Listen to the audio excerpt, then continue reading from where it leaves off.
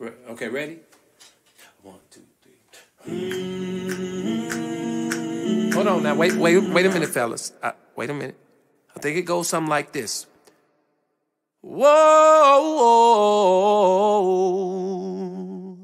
A 1, 2, 3, 4, 5, 6. Can somebody take these burdens off of me? Off of me.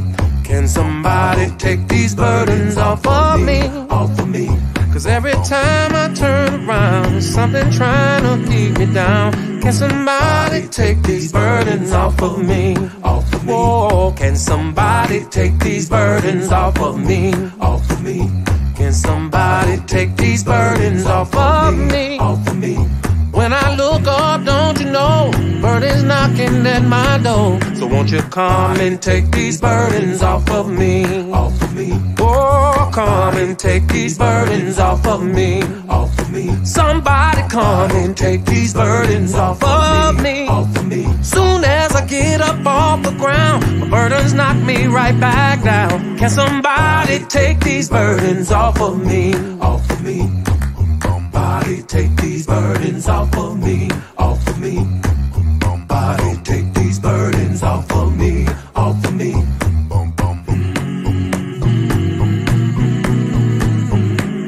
Somebody take these burdens off of me, off of me. Well, off of me, off of me. Oh, off of me, off of me. Well, off of me, off of me. Get them off of me, off of me. Come and break the chain. Come and break the chain. Get it off of me. Get it off of me. I need somebody. I need somebody. I need somebody. I need somebody to get this burden. To get this burden. Can somebody take these burdens off of me?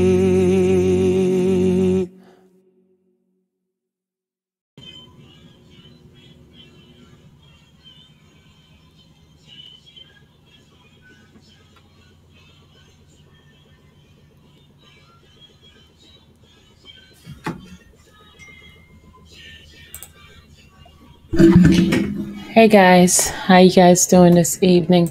The motions for Jennifer is in. We're still waiting for the motion for the government.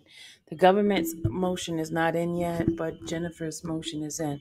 This is the motion for the additional supplement, and I am waiting for my persons to help me with the reading. Let's see. I was waiting for her. Hold on a second. Just 1 second. Just 1 second, guys.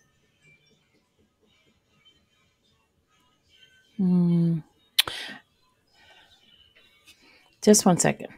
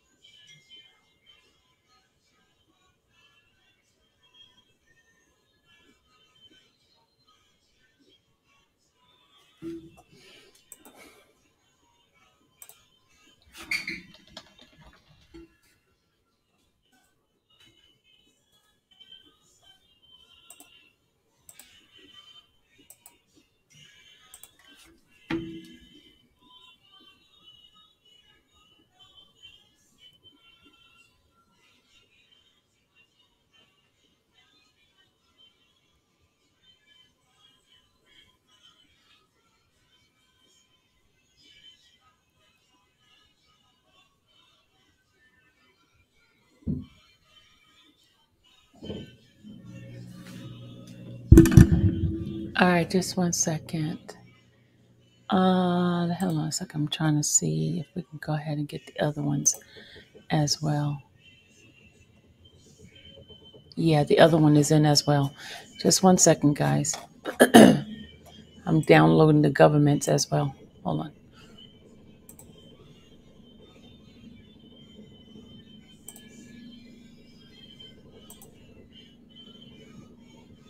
Just 1 second.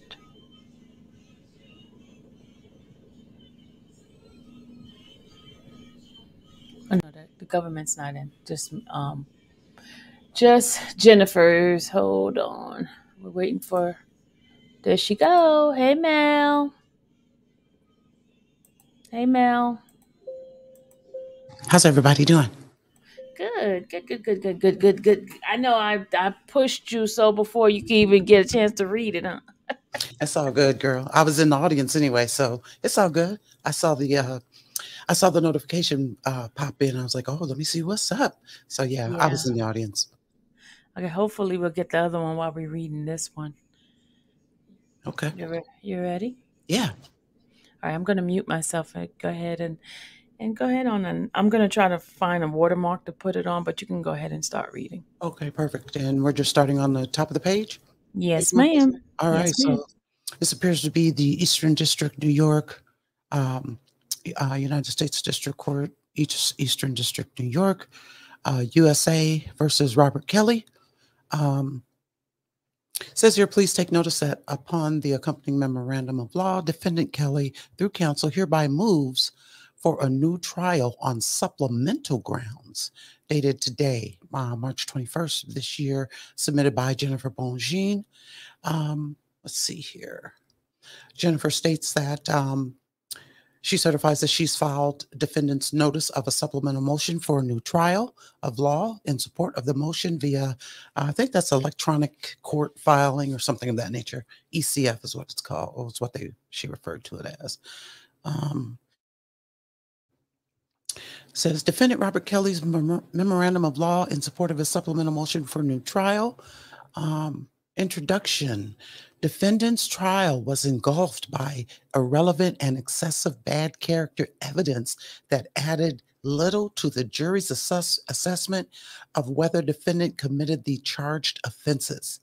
Indeed, the 6-week trial was comprised overwhelmingly of uncharged bad act evidence that served no legitimate evidentiary purpose. With the court's blessing, the government subjected the jury to a mass of repugnant conduct for the primary purpose of depicting defendant as contemptible sexual deviant. The government defended the introduction of evidence as relevant to the means and methods of the enterprise, with nary a word of Rule 403 considerations. For reasons argued in defendant's Rule 29 motion, the government's evidence of an enterprise was insufficient as a matter of law. This case was not about an enterprise. It was about the conduct of one man who the government sought to punish for his alleged history of mistreating women.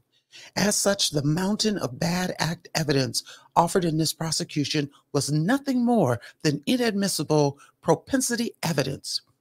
Because the defendant was forced to defend against dozens of uncharged claims of abusive and sexual misbehavior, much of it lawful, albeit unpalatable for some.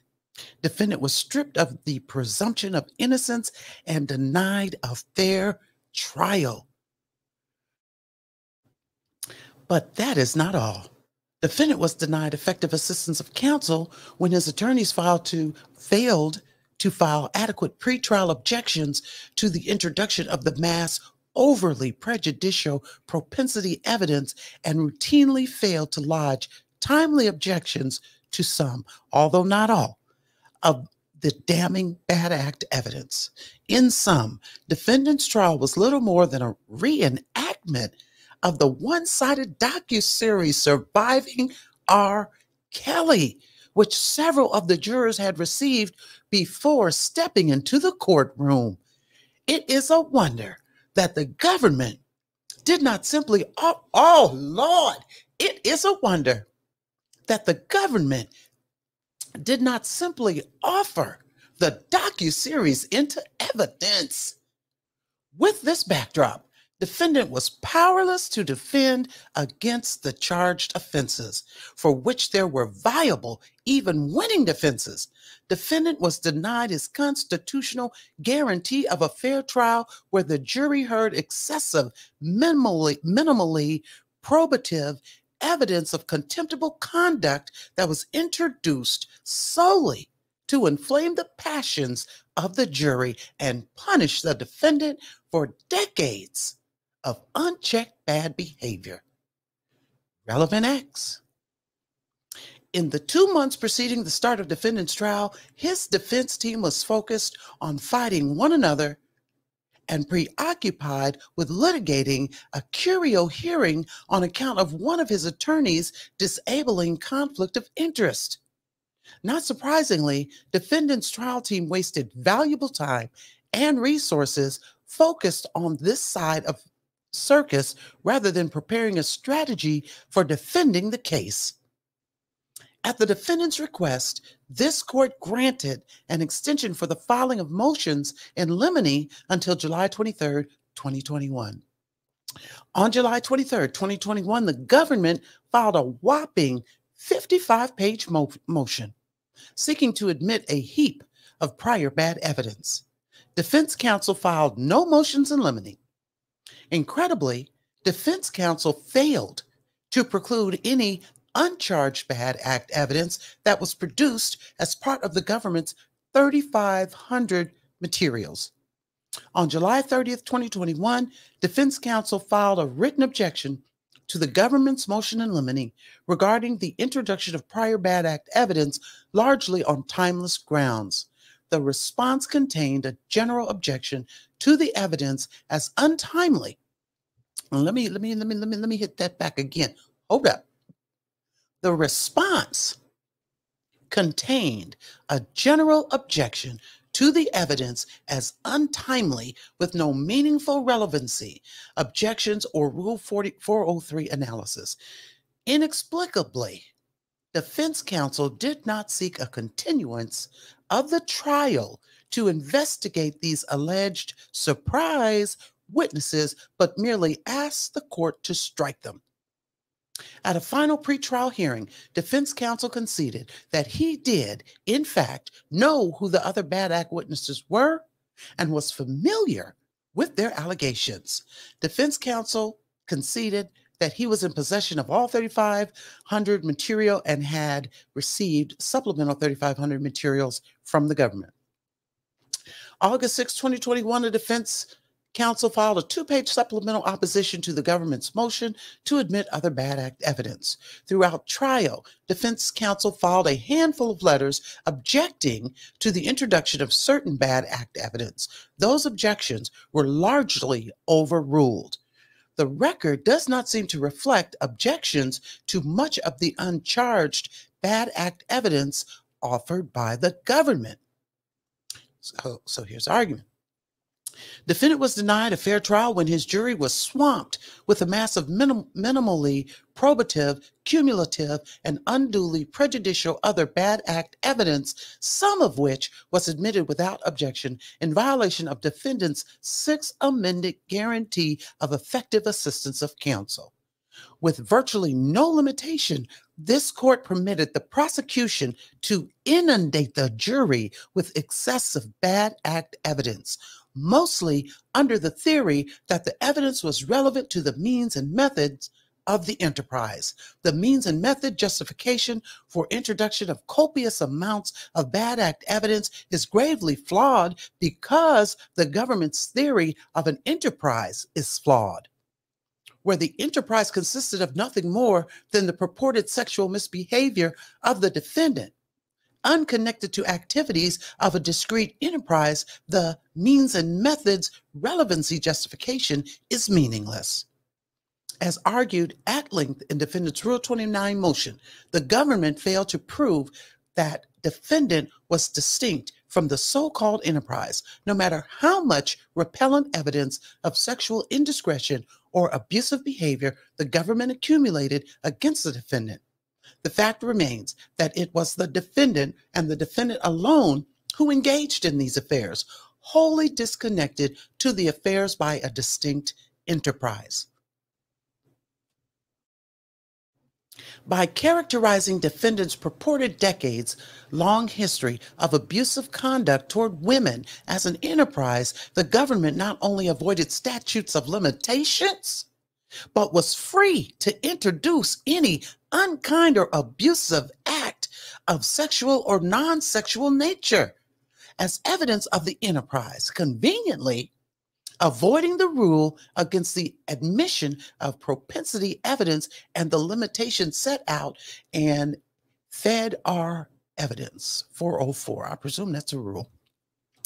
Notwithstanding, this court was still obligated to conduct a meaningful Rule 403 analysis, which it failed to do. Rule 403 authorizes the exclusion of relevant evidence when its probative value is substantially outweighed by the danger of unfair prejudice, confusion of the issue, or misleading the jury, or by considerations of undue delay, waste of time, or needless presentation of cumulative evidence. The United States Supreme Court held in Old Chief that unfair prejudice as to a defendant speaks to the capacity of some concedingly relevant evidence to lure the fact finder into declaring guilt on a ground different from proof specific to the offenses charged. O'Chief versus United States.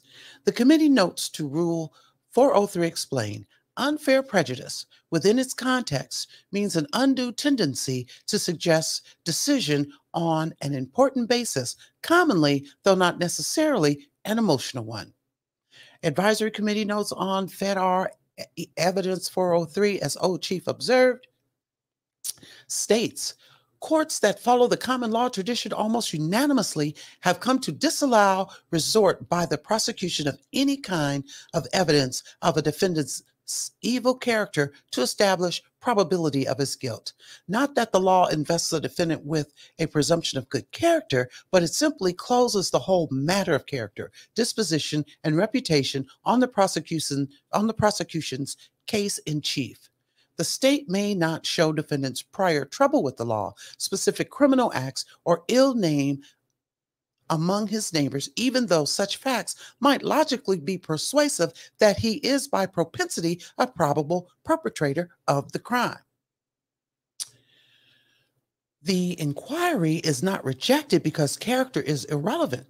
On the contrary, it is said to weigh too much crime with the jury and to so over persuade them as to prejudge one with a bad general record and deny him a fair opportunity to defend against a particular charge. The overriding policy of excluding such evidence, despite its admitted probative value, is the practical experience that disallowance tends to prevent confusion of issues, unfair surprise, and undue prejudice. Probative value is also informed by the availability of alternate means to present similar evidence. Specifically, the Supreme Court has advised that the Rule 403 probative value of an item of evidence may be calculated by comparing evidentiary alternatives.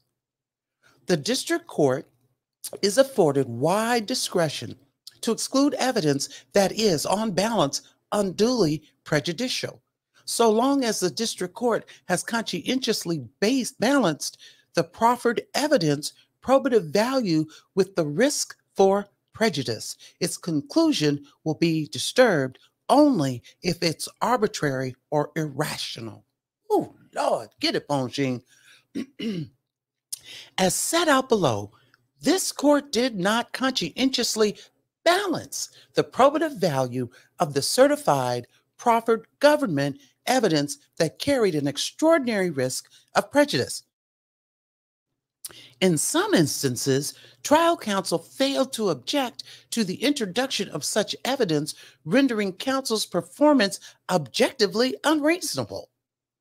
Excessive STD evidence. Ooh. The government charged the defendant with committing numerous racketeering acts in the states of California and New York by knowingly exposing Jane and Faith to herpes. This court repeatedly noted that under its interpretation of the statutes, the government was not required to show that defendant transmitted herpes to Jane and Faith. Mere exposure was sufficient.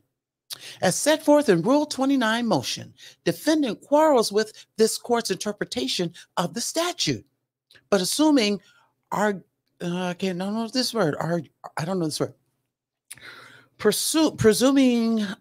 presuming arguendo, I believe it is, the court is correct.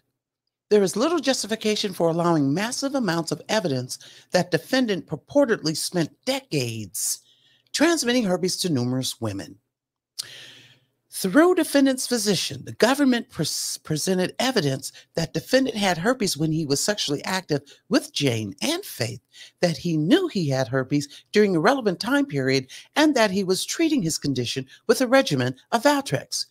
Both women testified that they had unprotected sex with defendant and that defendant did not disclose that he suffered from herpes.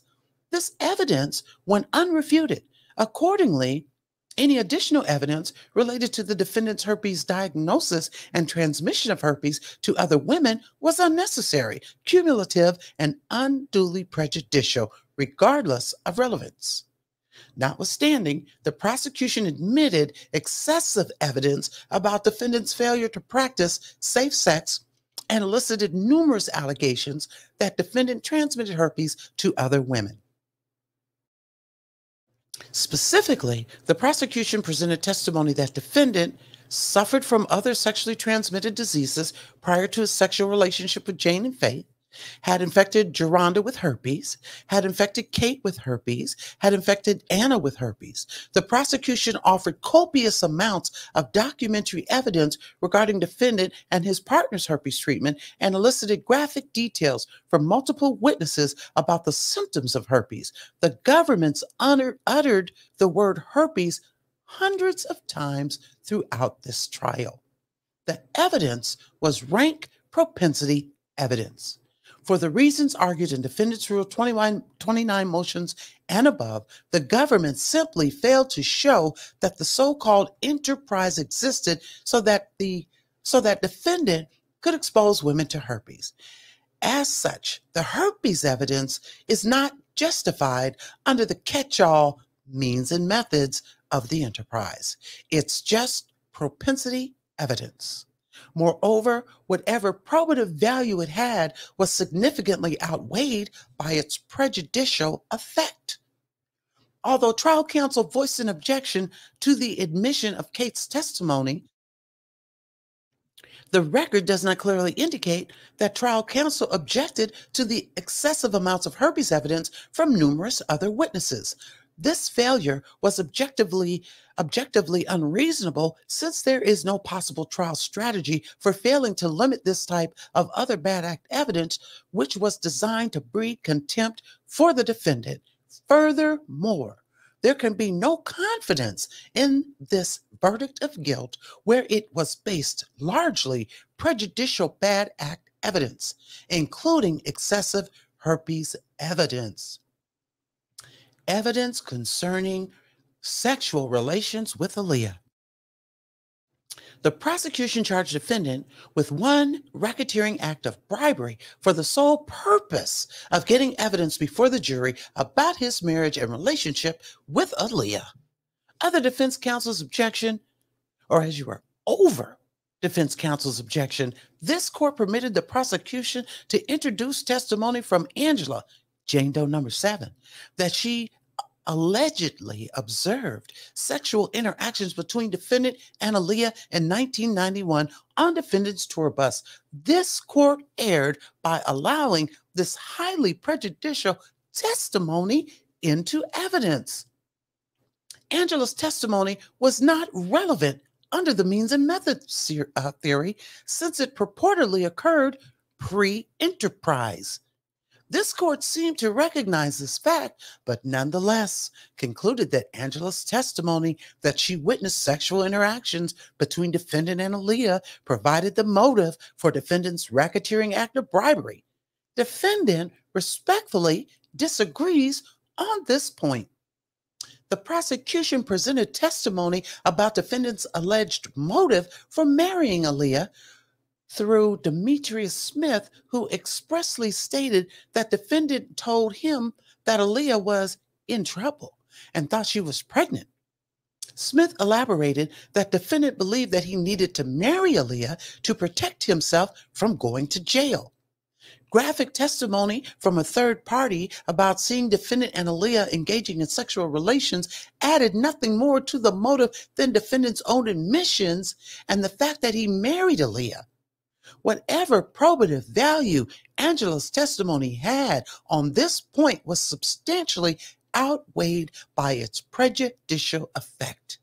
As such, it was error to allow Angela to testify about her alleged obligations on the tour bus in 1991. Testimony from Addie, Alexis, Kate, Anna, Angela, Lewis, and Alex. This court provided the government to present a whopping 7 additional witnesses to testify about graphic, uncharged bad act evidence concerning dozens of sexual encounters with the defendant.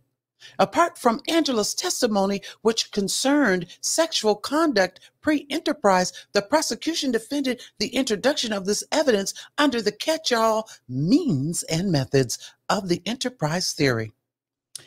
As argued above, where the defendant and the defendant alone was the enterprise, the means and methods justification for the introduction of copious amounts of bad act evidence is simply a free pass at introducing unlimited bad act evidence related to the defendant's alleged sexual misdeeds and abusive conduct.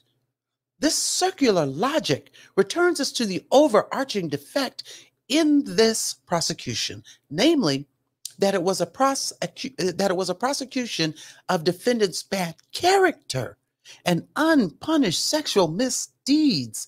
It had nothing to do with punishing or preventing the conduct of an enterprise. Even if the evidence had some relevant purpose, the evidence was cumulative and unduly prejudicial. The jury was inundated with one jarring story after the next of unconventional graphic sex acts, including sexual conduct that many, perhaps most, would consider deviant. Example, group sex, elements of bondage, sadomasochism, I believe that's what that is, and corpophilia. When considering this mass of prior bad act evidence, cumulatively, its probative value is diminished exponentially as compared to its prejudicial effect. There can be little doubt that defendant's jury was inclined to rectify past injustices by punishing defendant even if it harbored doubt about his guilt on the charged offenses. The risk of prejudice and confusion was particularly acute where the trial developed into a live rendition of the surviving R. Kelly docuseries replete with viewings of sexually explicit videos. Trial counsel objected to the introduction of testimony from Addie in a letter dated August 26, 2021, filed under seal, but the record does not seem to reflect that defense counsel specifically objected on 401 or 403 grounds to all of the aforementioned prior bad act evidence, with the exception of Angela, but only as to her observations about defendant's conduct with Aaliyah and not as to her own sexual experiences with defendant. Trial counsel's performance was objectively substandard where it failed to adequately object to the introduction of this damning evidence. Trial counsel offered no written response to the prosecution's motion to allow this evidence and made no meaningful arguments at the final pretrial conference on these matters. Since trial counsel claimed that he was surprised by the proposed other bad act witnesses, he was in no position to make cogent and comprehensive arguments objecting to this unduly prejudicial evidence.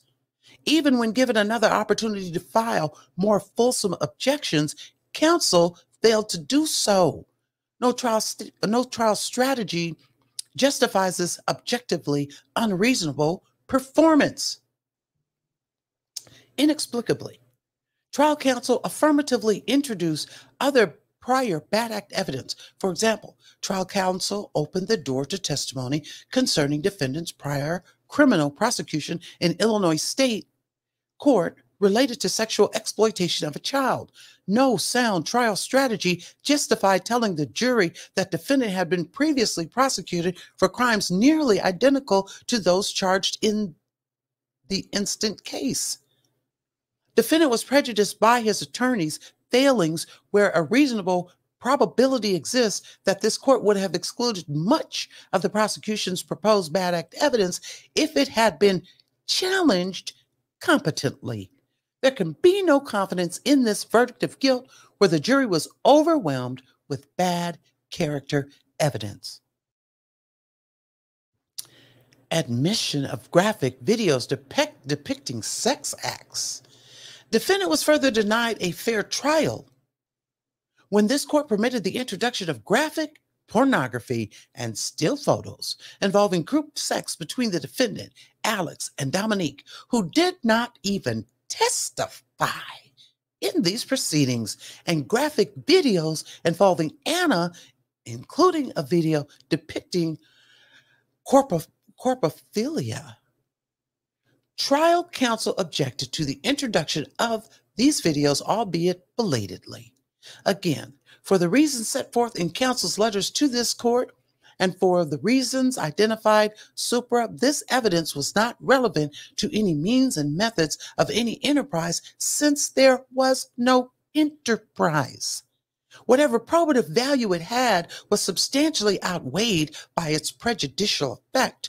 One cannot imagine a more prejudicial piece of evidence than those videos, which added very little to the testimony the jurors heard. Conclusion. In light of the foregoing, defendant's convictions must be vacated and a new trial ordered. Dated today, March 21st, 2022, New York, New York. Respectfully submitted, Jennifer Bongine. Thank you, Mel. Thank you so much. Listen, guys, before we go to the next one, we need to get the likes up. Seriously, we definitely need to get the likes up. Mel, what do you think? OMG. OMG. Oh my God. She picked everything. You know what? And this is what she needed. I mean, this is why she asked for, she was like, no, I don't want to reduce. Remember when she put the motion to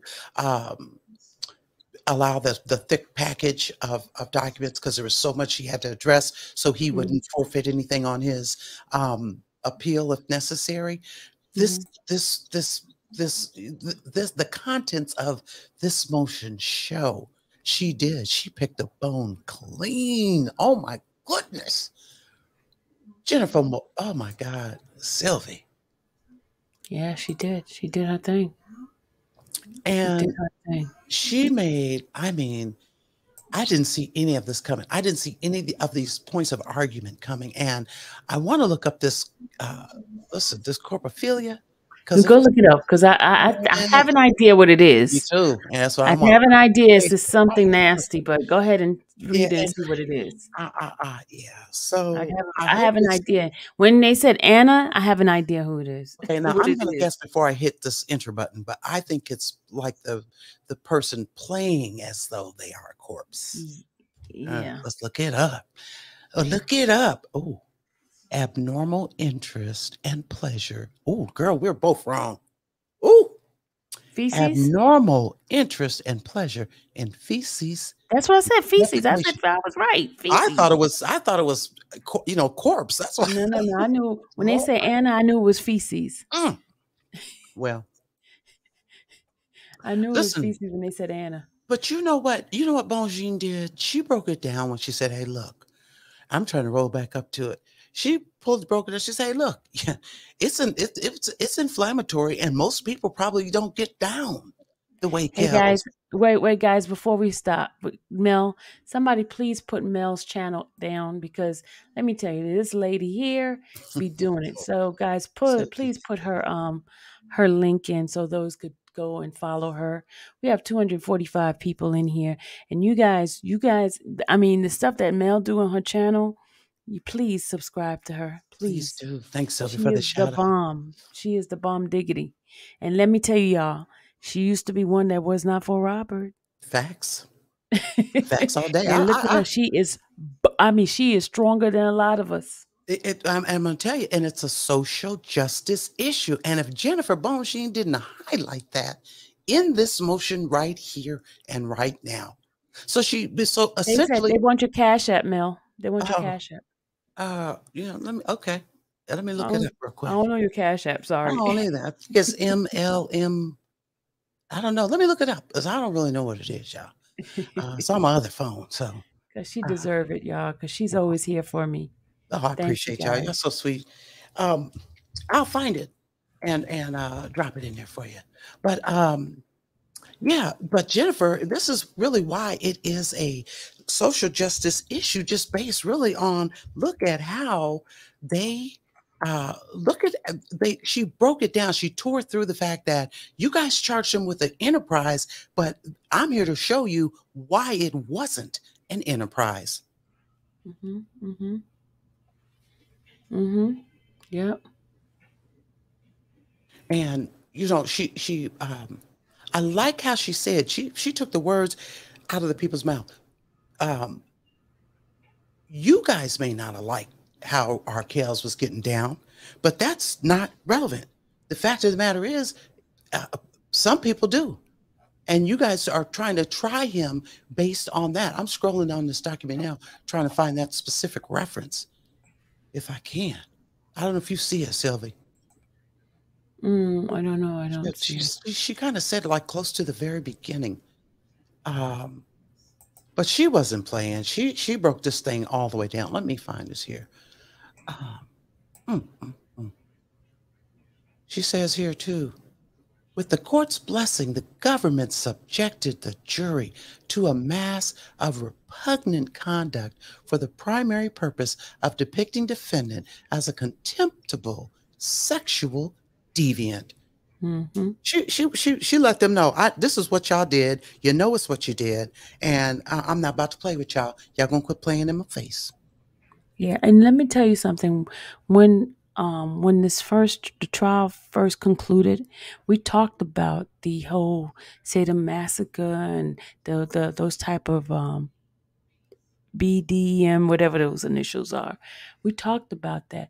And just because you don't subscribe to it does not Right. mean that it's illegal. These was Absolutely. adults doing this kind of Thank you. stuff. Thank you. And they were adults doing this kind of stuff, and they were also young ladies who got it in, and they came back Mm-hmm. and climbed the fence trying to get in there.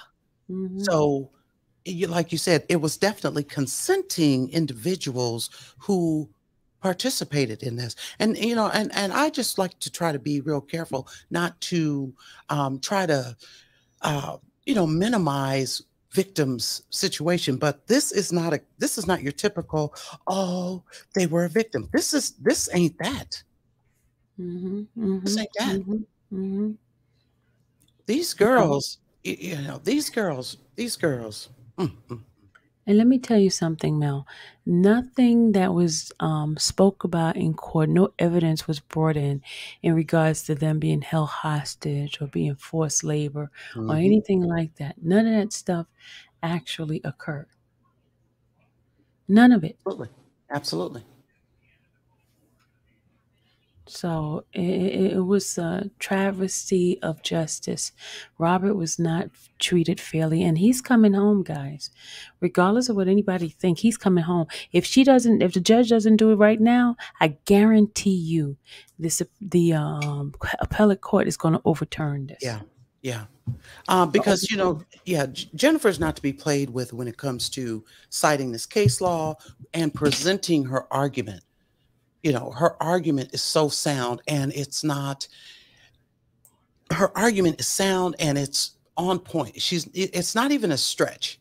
You understand what I mean? And she hit it right where it belongs in regards to um, how this was not a enterprise. She broke that down in the first motion, requesting that he, either be acquitted or awarded a new trial. And I'm just scrolling through here again. I'm trying to find, because this to me was what, oh, wait a minute. Oh, wait. Oh, Okay, guys, here's Mel's Cash App right here on my screen right now. Those who want to bless her, be a blessing to her. I I appreciate thank you. you so much, guys, for being a blessing to her. So this is the part where she broke this thing down that even a fifth grader could get with it. She said, in sum, defendant's trial was little more than a reenactment of the one-sided docuseries Surviving R. Kelly. She said it's a wonder that the government did not simply offer the docuseries into evidence. Girl, when I read that, I said, OMG. I mean, and that is what's on the front. And see, to me, this is why these radio stations, girl, listen, this is why these radio stations, y'all need to unmute Kels. This is why whoever's walking around feeling like, oh, no, he deserves to be in jail. Hey, wait a minute. If you want a fair trial for yourself, if you want to preserve that right, then it applies liberally to all, Kels included. And that goes back to, girl, yes, I thought Kels was guilty coming out the gate. I did mute Kels. I quit playing his music when the first thing went down. I said, oh, man, are you serious? You know, but fine. And only, Sylvie, only up until the time you and I did our interview, girl. Hey, Yeah. that's when I came, hearing the truth about the transcripts, what really Yeah. went down in court. Yeah. Lady D, check your email. Lady D, check your email. Yeah, exactly. Exactly. I tell you. So this really is a social justice issue. And I'm telling you, if that AUSA up there had the nuts and bolts to allow this to go on as a presentation to try Kels, I know that she had to have done this to other John Doe that nobody knows. Just your regular old John Does. Yeah. I agree. And I think that God just chose Robert right now to be that floodgate, to open up the gate of the injustice that's going on in the system. Yeah. And it's, I would agree with that. And really, how, like, man, I'll take it to you on scripture basis, but like with Esther, Esther was set. She was married to the king, living life good. You know what I'm saying? And then your boy, what's his name? Haman, decided, I'm about to get rid of all this ethnicity, all these Jews. And Esther's uncle said, hey, wait a minute, we need your help. And Esther really didn't want to do it at first. And her uncle had to get on, and he told her, how do you know that for such a time as this is the reason that you are in the position you're in? And when you look at all of this social injustice going on, like the slow roll of repeal of our rights, and like now there's an action going on in the state of Tennessee where they're trying to roll back and prohibit minority women and businesses from receiving preferential treatment when it comes to government contracts. They want to roll that back. So now once you take that, and which is a federal protection. Well, once the state of Tennessee takes that federal protection away from Black and women-owned businesses, that means the good old boy gang is back in business, and a Black or woman-run organization will never see a government contract until the end of time. They're doing it methodically. And so, we need to open our eyes up that these people don't have no problem lying to you saying, oh, no, this is justice. This is justice. When in fact, they're not producing justice. They're producing their own version of justice that benefits them. That's why this R. Kelly thing, in my opinion, is a social justice issue as well. Don't get me preaching, girl. Mm-hmm. That's right. Exactly. Exactly, Mel. Exactly. Don't get This me in is here what it's preaching. all about, you know. Because this is I'm a wait only. I'm waiting for the other part to come in. Just go That's fine. ahead. We can keep going Want me to talking. keep on with my sermon? And Yeah, keep on talking. we're going to hear a selection from the selection A and B from the choir. Now, I'm not trying to preach, I just, we have to open our eyes to this stuff because things are going on and we're not the powers that be. So we only find out about it once they unroll, once they unveil their plan. Mhm. This AUSA, you can tell she has no no level of conscientiousness because Mm. how do you take pride in your work? How do you sleep at night knowing good and daggone well? What did she say? Let me find this in here. Where she said about them charging for stuff that wasn't even on the books. Let me see. Yeah. I'm trying to find it, girl. Lord. Go back to it. Mm.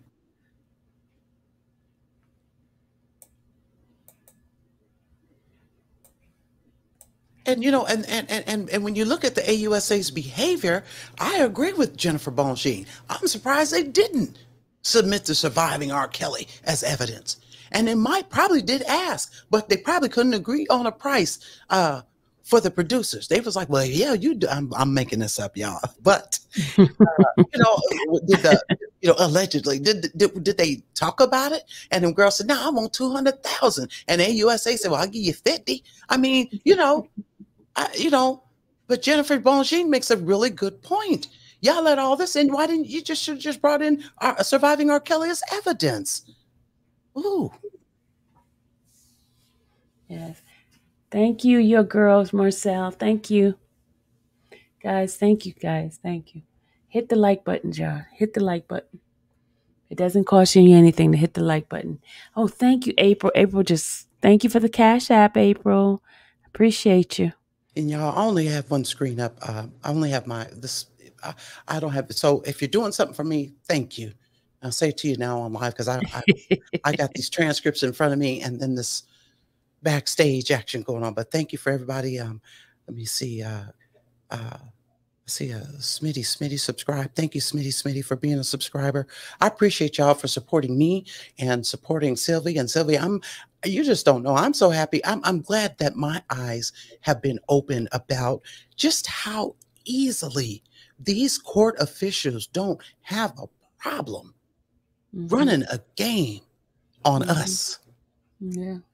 They don't have a problem with it. They don't. And the funny thing is, we've been trying to get people to have them to contact the radio station, and our people are not doing it. Only a small group of people doing it. They're not contacting the radio station. Well, But they call supporters. Yeah, but I'm going to be honest with you. See, and the radio is probably not really willing to admit. This is why you can get radio on streaming apps now, because people aren't turning on the radios in the crib no more because we have all of these other streaming apps. So so I like the fact that they're saying unmute R. Kelly. And any post that I've been doing, like on my Instagram, I've been tagging the Chicago stations, GCI, V103, and V103 Atlanta, and iHeartRadio. I've been hashtagging them in any posts that I make because it's because I want them to know, hey, we're not stupid. We know that you guys we can find you on a streaming platform. We can find you over here. These stations even have their own apps where you can just download the app and listen to them if they're your favorite station. So I feel like as long as we are just out here letting them know that, hey, we want you to unmute R. Kelly. And I know today I did a show on the question is with Jane Doe number 5, who's supposed to be dropping music at the end of this month. Are the radio stations, are they going to play her music? Oh man, we need to do an uproar. Are they going to play her music? And so I put, and on there, I tagged GCI because I want to know, Chicago, because y'all was loving some Kels up here in the Chi. Y'all was loving them till all this went down. So y'all gonna play Jane Doe's music now? After we finally got the full 411 on how this thing happened? Yeah. And she's got a beautiful voice. I will give her props on that. She has a voice. Now, I don't know about that, but Well, we agree to disagree. that's fine. I'll That's defer not to my you. kind of music. Well, I mean, like the snippets she's doing on IG, trying to be a rapper, she does need to sit down, in my opinion, because to me, she ain't got no bars. But as far as like singing, like, oh, la, la, la, she can carry a tune. She's not a Beyonce or anything of that nature, but she could carry a tune. She can carry a tune. And, I don't know. It's crazy. They need to free Kels. They need to stop all this. And really, I just wish he would say just acquit the man and bump a retrial. Just acquit the man. Yeah, you can't get a fair trial after all of this. You just can't. No, you can't. Unless somebody's living under a rock. There's no way. There's no possible way. Yeah, ain't no free trials. I mean, ain't no fair trials. Not in this case. And remember in her last motion, she talked about the jurors, how the jurors felt about Robert. Why would you allow the juror who has already prejudicial thoughts and feelings about a defendant? Right. Absolutely. Well, and I'm scrolling to it now. She broke it down. Let me find this because it's a very poignant statement about the where is it at? The videotapes. Okay. And you know what? Let me backtrack. Even the thing with Aaliyah, they took that Aaliyah scenario and just morphed it in. So here's the truth. This is breaking news as far as my world is concerned. Breaking news is Kels married Aaliyah because he thought she was pregnant. Now, the only way she could have gotten pregnant was he was having sex with her. Okay. But the bottom line is that's why he married her.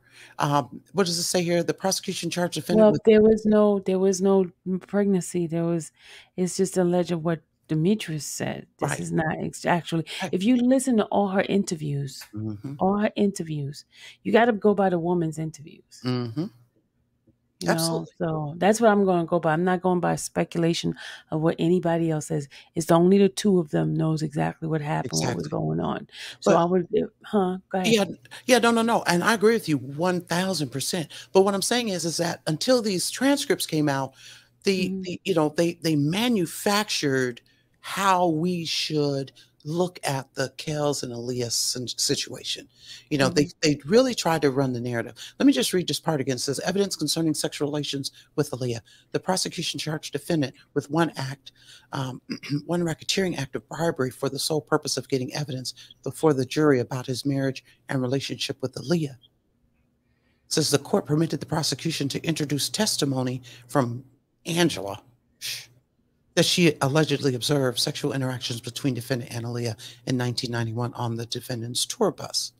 The court erred by allowing this highly prejudicial testimony into evidence. So for starters, what did you even have that in there for? Except for the fact it's like a switch and bait. Exactly. Says Angela's testimony was not relevant under the means and methods theory since it purportedly occurred pre-Enterprise. The court seemed to recognize this fact, but nonetheless concluded Angela's testimony that she witnessed sexual interactions between defendant and Aaliyah provided the motive for defendant's racketeering act of bribery. Defendant. Here's the reason why they did it, because they knew the case was not strong, and they're going by what they have portrayed over the years on television. So what they did is use that as a trigger to people and say, if he did this, then the likelihood of him doing that is there. But he's not on trial for marrying Aaliyah. He was not on trial for having relationship with Aaliyah. He was on trial for racketeering. And that's the thing that people can't understand, that it was about racketeering. Had nothing to do with Aaliyah. Right.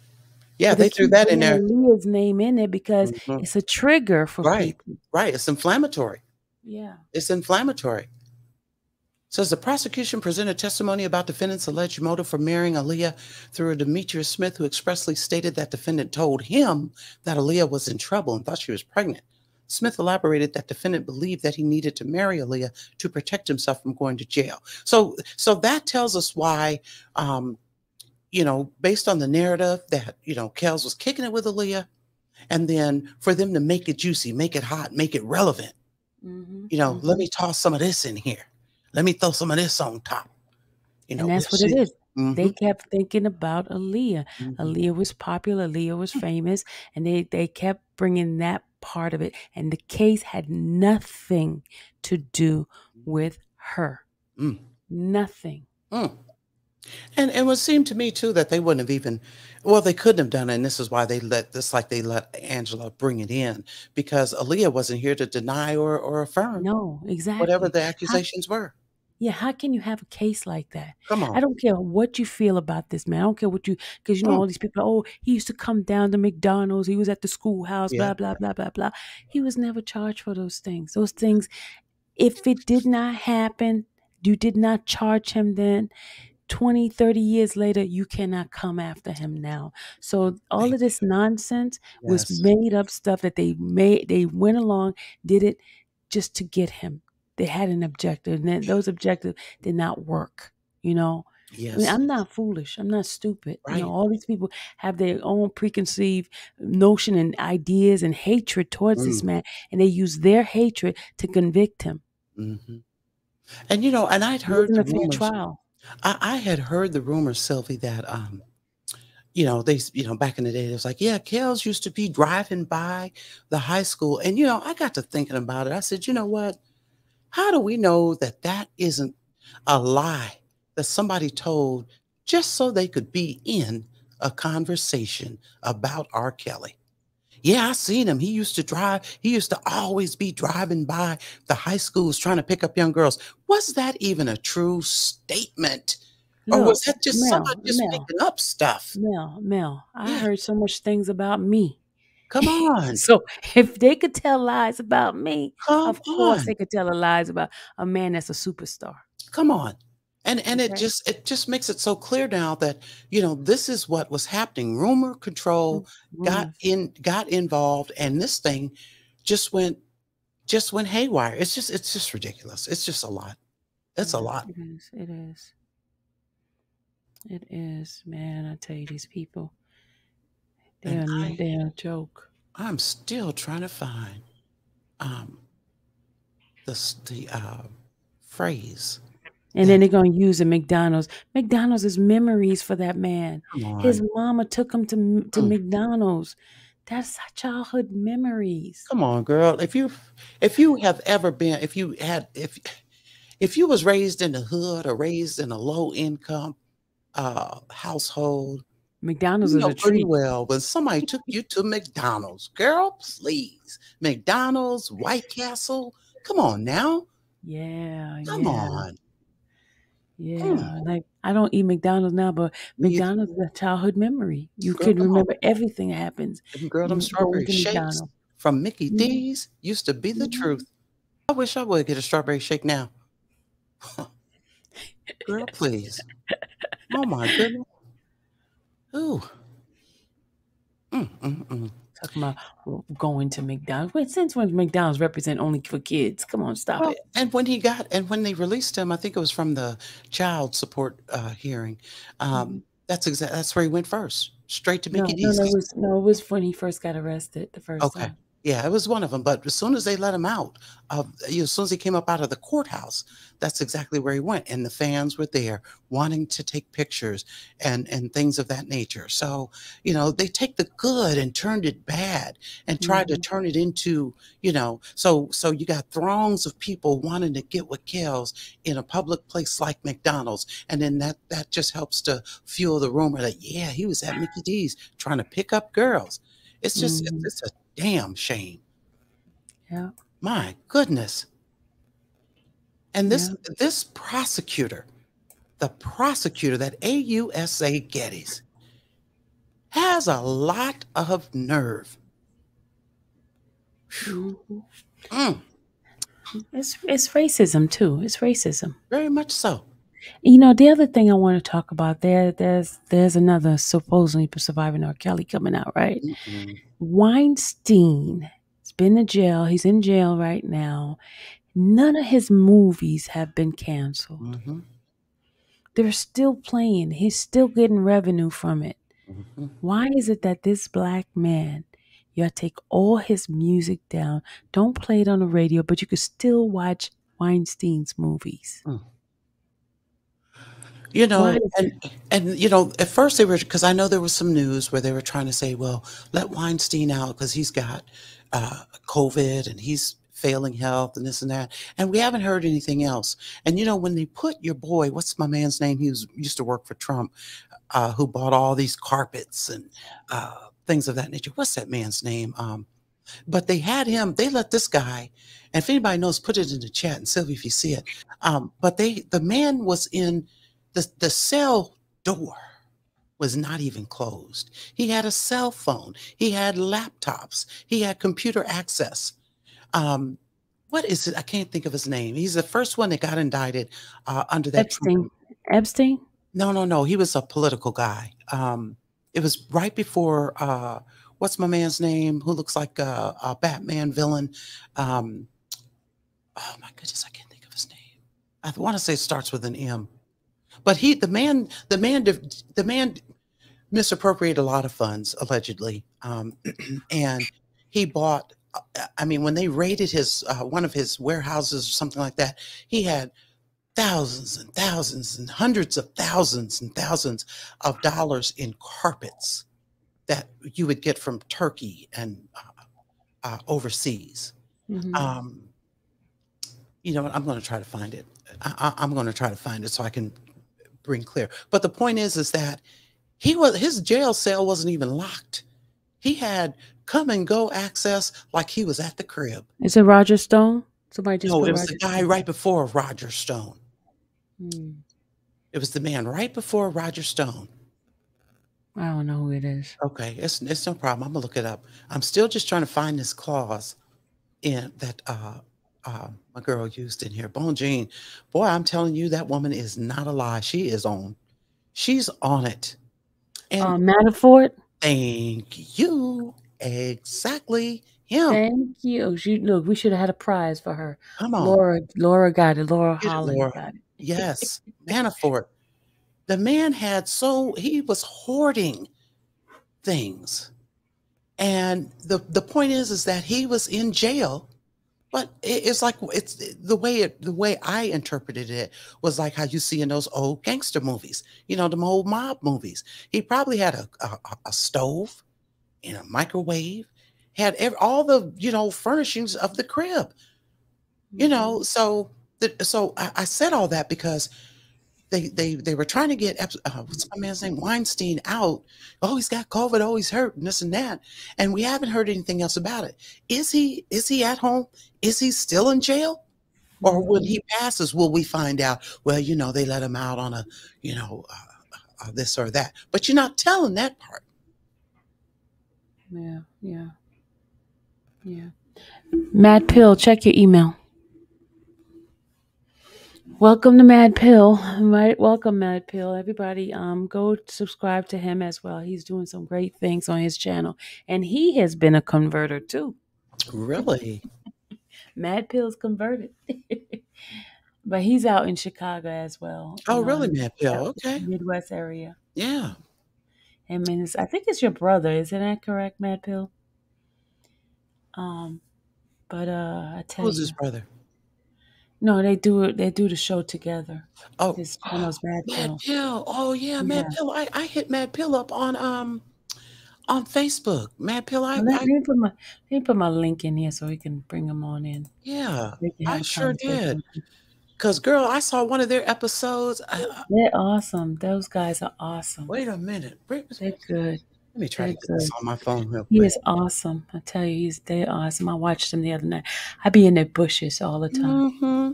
I have subscribed already to him and his brother. If this is Mad Pill that I'm He said he replied to you. He responded. Mad Pill, you did, but I've been on this Save Mason, Tennessee campaign, and I haven't. You know, I got 2 things set up that I haven't been able to focus on. Yes, y'all laid it out on that one show, and that's what was so crazy.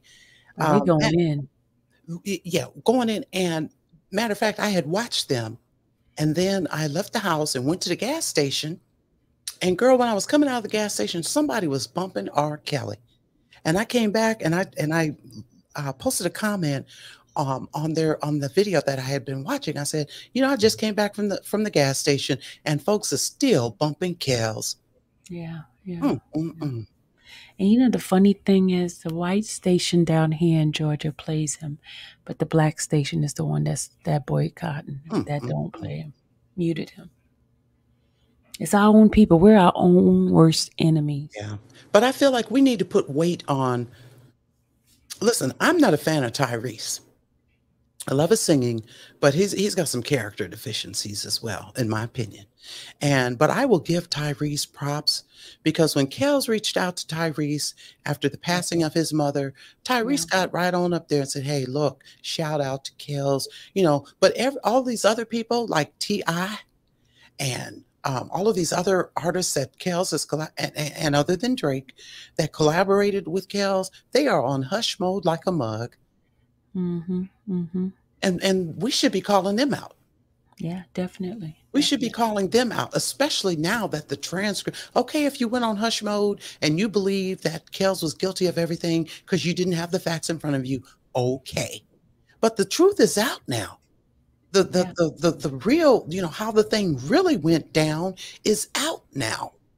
So how come y'all are not supporting Kells, or at least at a minimum asking for a fair trial? And T.I., you don't get to come on nobody's social media platform trying to tell us about who we are and Black Power and da da da da da. And here the truth is, and bro, you won't say nothing. And he had gone through the same thing. So you need to come out there and help Robert out, period. Come on, or at least advocate for the truth. Yeah, yeah. Yeah. Mad Pill on deck. Yes, indeed. I would subscribe, Mad Pill, but I'm already subscribed. How about that? Me too. I'm already subscribed.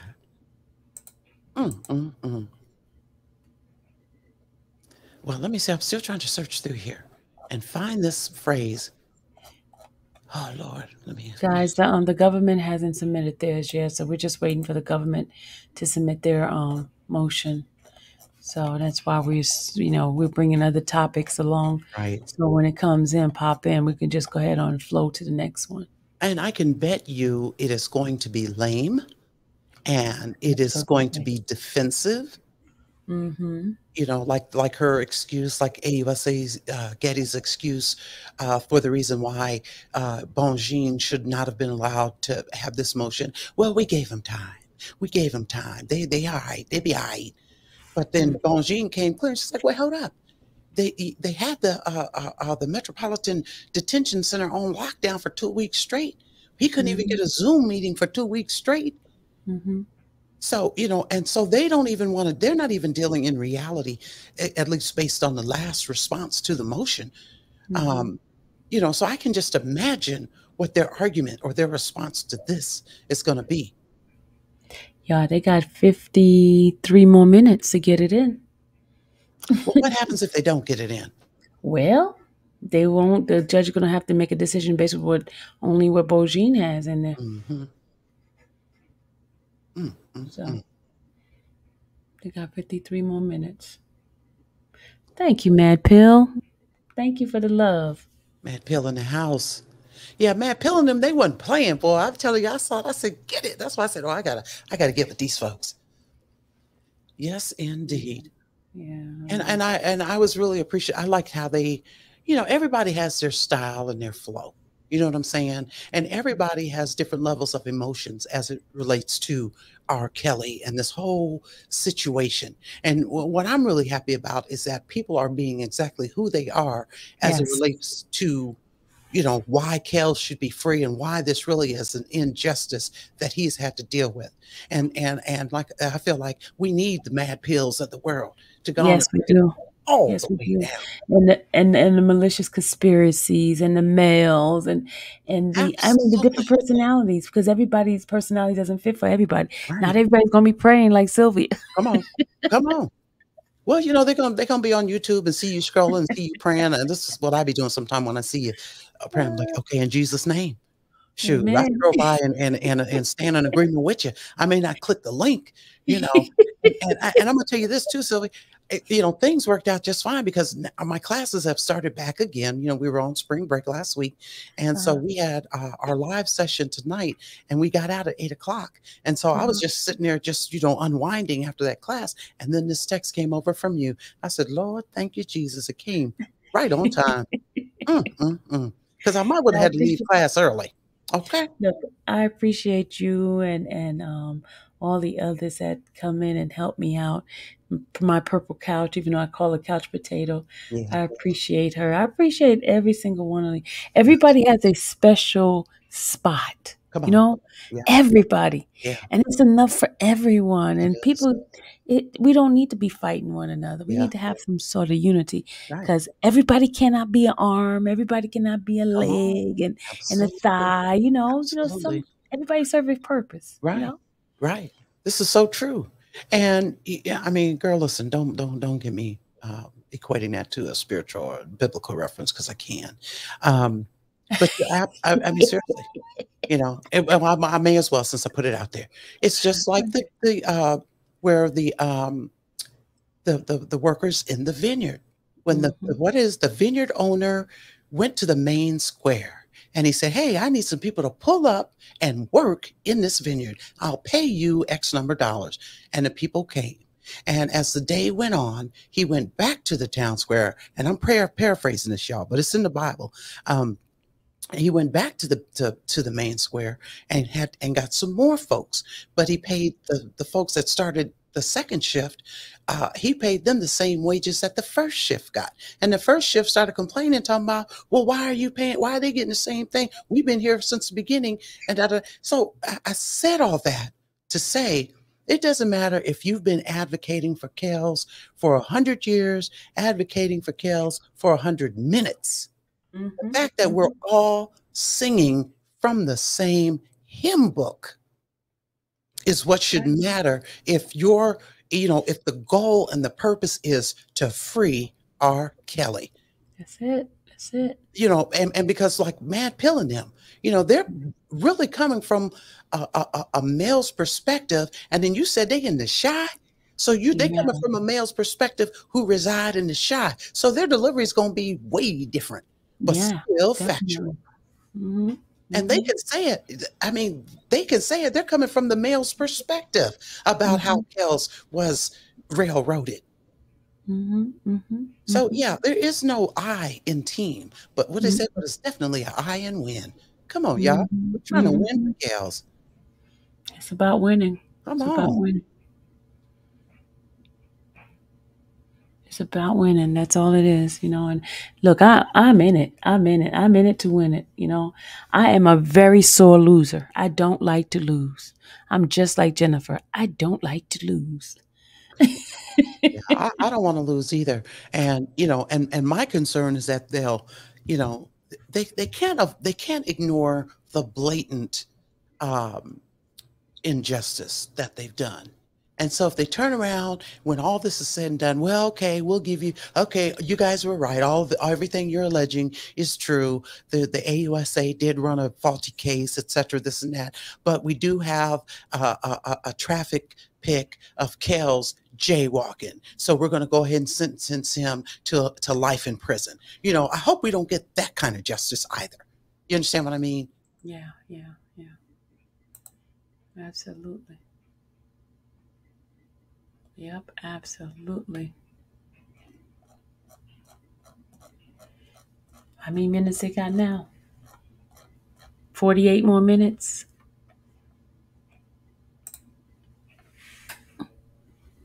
How many more? 48 more minutes, right? Girl, I'm scouring this document trying to find that phrase. Gee, Louise, I can't find it. Hold on. What phrase? That Bongine used. I'm trying to find it here, girl. Hold on.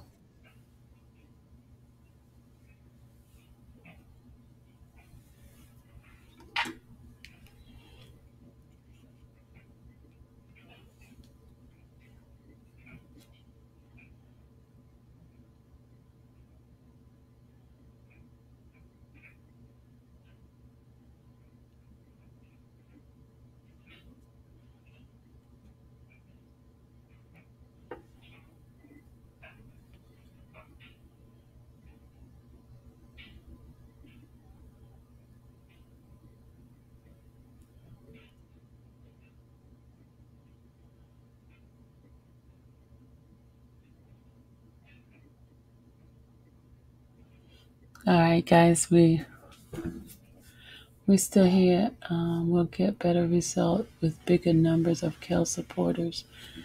Kel supporters, please stop the division and come together for a fight for Kels. Amen. Free R. Kelly.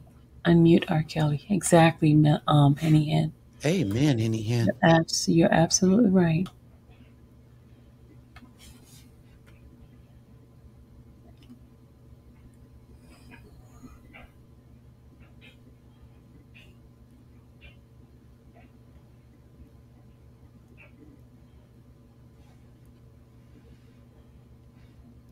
Y'all, we're patiently waiting. I think they're trying to drop it like on a low, since we're up waiting, trying to figure out what the heck is going on. Mm-hmm. Well, We got 6 more minutes. they're probably still trying to create. They're trying to create stuff. I'm so tired of that AUSA. Oh, somebody asked me for a request. Hold on a second. Mel, I'm going to play Pastor Peter. I don't know if you know of him. He wrote a song from Africa for Robert, and he's been a great supporter for him. Yeah. I'm hip to that song. Absolutely. Are you on? Oh, yeah. You turn me on to it. Yeah, but I'm hip to it, and that's well, jam. Maybe I could turn it on to Mad Pill. Mad Pill. I'm gonna show you this one. Hold on, Mad Pill. I'm gonna show you this one.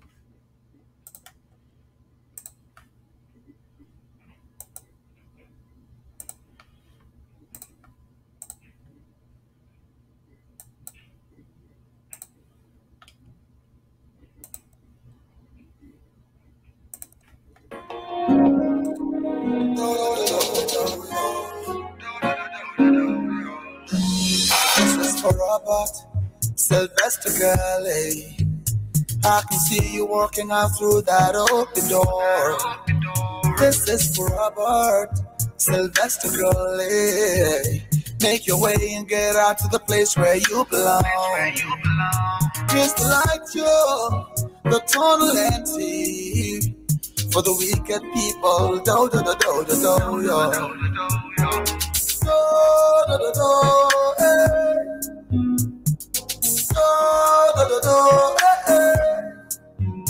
Do do do do, eh. America, free Macaulay, son of the Most High. Standing up for Robert Kelly. African, stand up for Kelly. Jerusalem, stand up for Kelly. Free Macaulay. Standing up for Robert Kelly. African, stand up for Kelly. Everybody, Jerusalem, stand up for Kelly. We are called Free Macaulay. This is for Robert Sylvester Kelly. God has heard your cry and has come to change it all. It's not been easy from your beginning. From your foundation, God is gonna walk it all right. Yeah, you liars. Well, Lord, you Kelly, to the betrayers there, do do do do do do, yo. Do do do do, eh. Do do do do, eh. Do America, no way, free Macaulay, son of the Most High, standing up for Robert Kelly, African, stand up for Kelly, Jerusalem, stand up for Kelly, free Macaulay. Standing up for Robert Kelly. African, stand up for Kelly. Jerusalem, stand up for Kelly. Everybody, free Macaulay. Freedom for Kelly. Freedom for Kelly. Freedom for Kelly.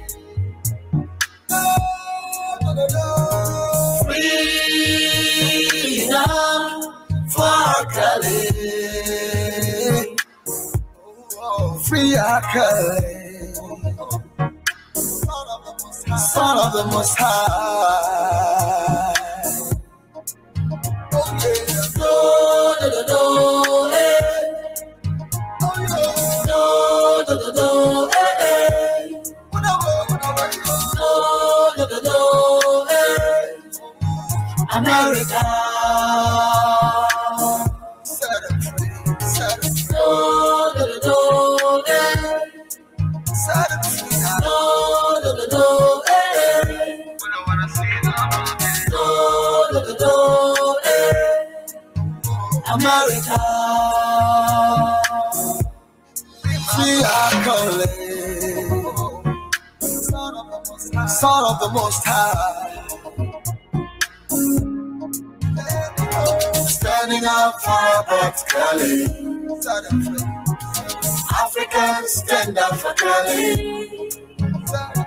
Jerusalem, stand up for Kelly. Free Kelly. Standing up for Robert Kelly. Africans, stand up for Kelly. Jerusalem, stand up for Kelly. Free Kelly. Standing up for Robert Kelly. Africans, stand up for Kelly. Jerusalem, stand up for Kelly. Free Kelly, son of the Most High.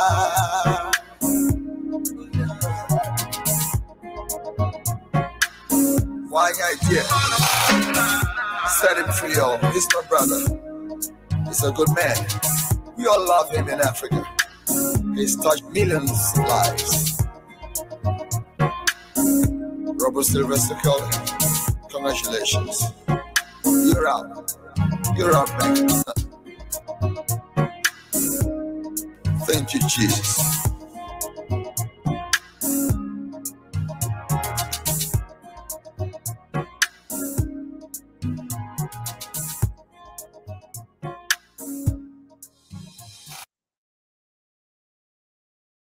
That's a jam, boy. That's bumping. Yeah, that's my jam, man. That's my jam. So I did find what it was I was looking for too, where Bongine says that because defendant was forced to defend against dozens of uncharged claims of abusive and sexual misbehavior, much of it lawful, albeit unpalatable for some. And that is what this really boils down to. Exactly. Because Kells was getting it in how he get it in. I mean, it's how he get it in. You know what I'm saying? And so, you know, and now y'all want to take this man to court because he's selling out shows and the people want to see him and he's singing about how come on now. Come on. Y'all don't get to try the man for that. Mel, I like what you say. He getting in, how he get it Hey, in. get it in, baby. That's how he doing it. And y'all mad at him for it. Yeah. Oh, Lord. Says defendant was stripped of the presumption of innocence and denied a fair trial. Yeah. Y'all, how many minutes we have now? 59 minus 22. How many minutes is that?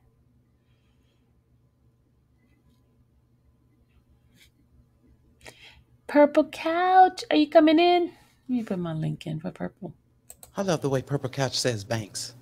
Mm-hmm. She says, when she gets up here, hopefully she'll say it. Because when we were doing the Cardi B stuff, and she said, Azalea Banks. It's just the way it's the way she says it. We got 37 minutes, y'all. 37 minutes. I got to get it in at 11:59. Because 12 o'clock could be the next day.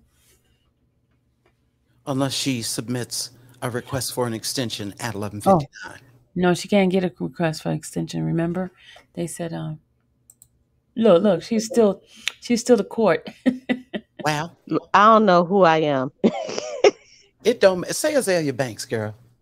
Azalea Banks. All right now. Banks. Oh my goodness. Yeah, Bongine has proven, she has proven her ability. Yes, Blue. They will be based on the what Bongene's put in. Because remember, the judge is pretty strict with them with the getting things on time now these days. Good. Yeah, because this has drawn on way too long. Mm-hmm. And then, of course, isn't sentencing supposed to happen if this gets denied? Won't sentencing happen on was it May 1st or in May? Mm-hmm.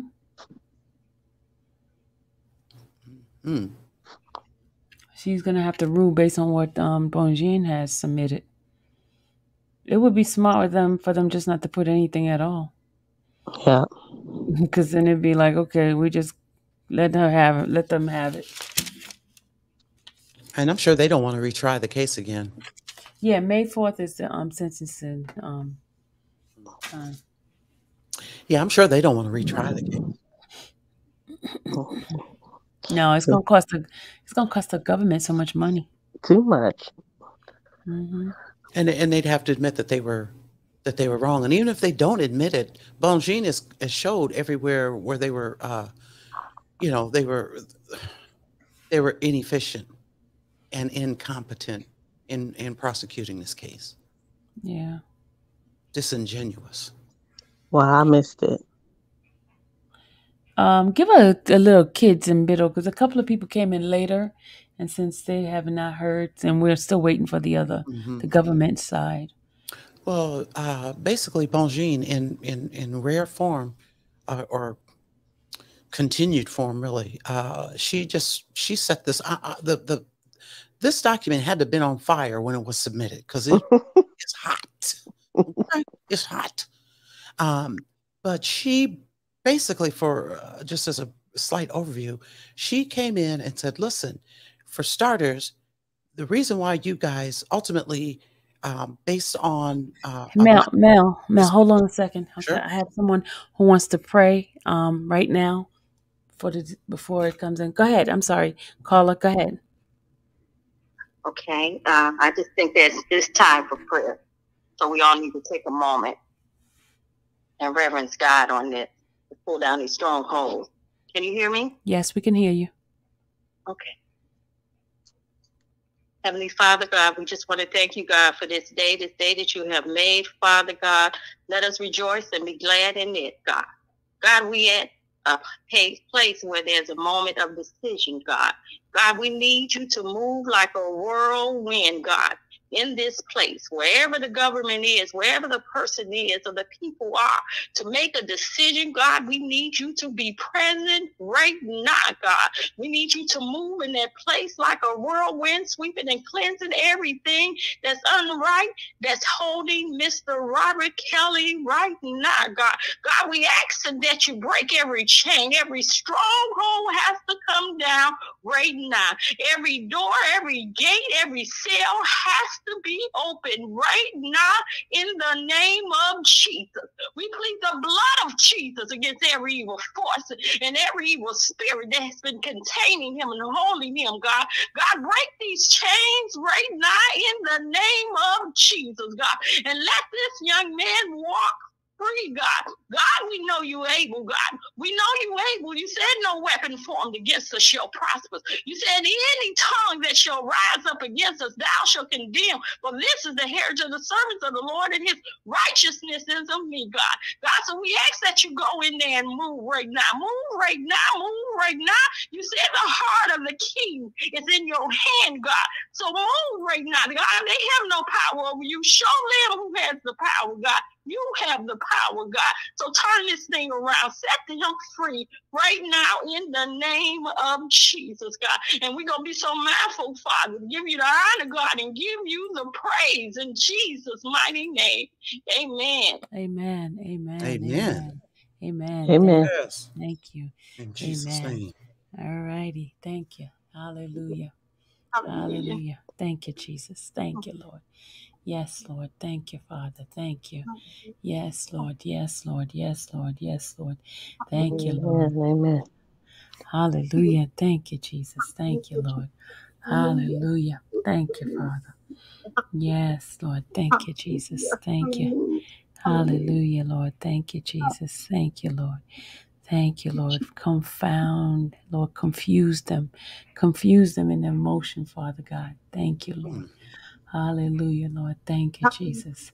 Hallelujah, hallelujah, hallelujah. Thank you, Jesus. Thank you, Father. Thank you. Hallelujah, hallelujah, hallelujah. Lord, we bless your holy name. Yes, Lord. Yes, Lord. Yes, Lord. The enemy is already defeated. Thank you, Lord. Thank you. Thank you, Jesus. Thank you, Lord. Thank you.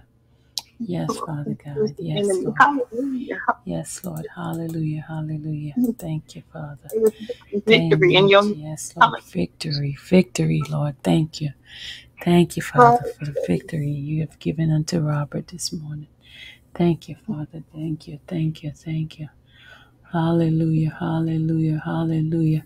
Hallelujah. Thank you, Jesus. Yes, Lord. Yes, Lord. Hallelujah, Lord. Thank you, Jesus. Hallelujah.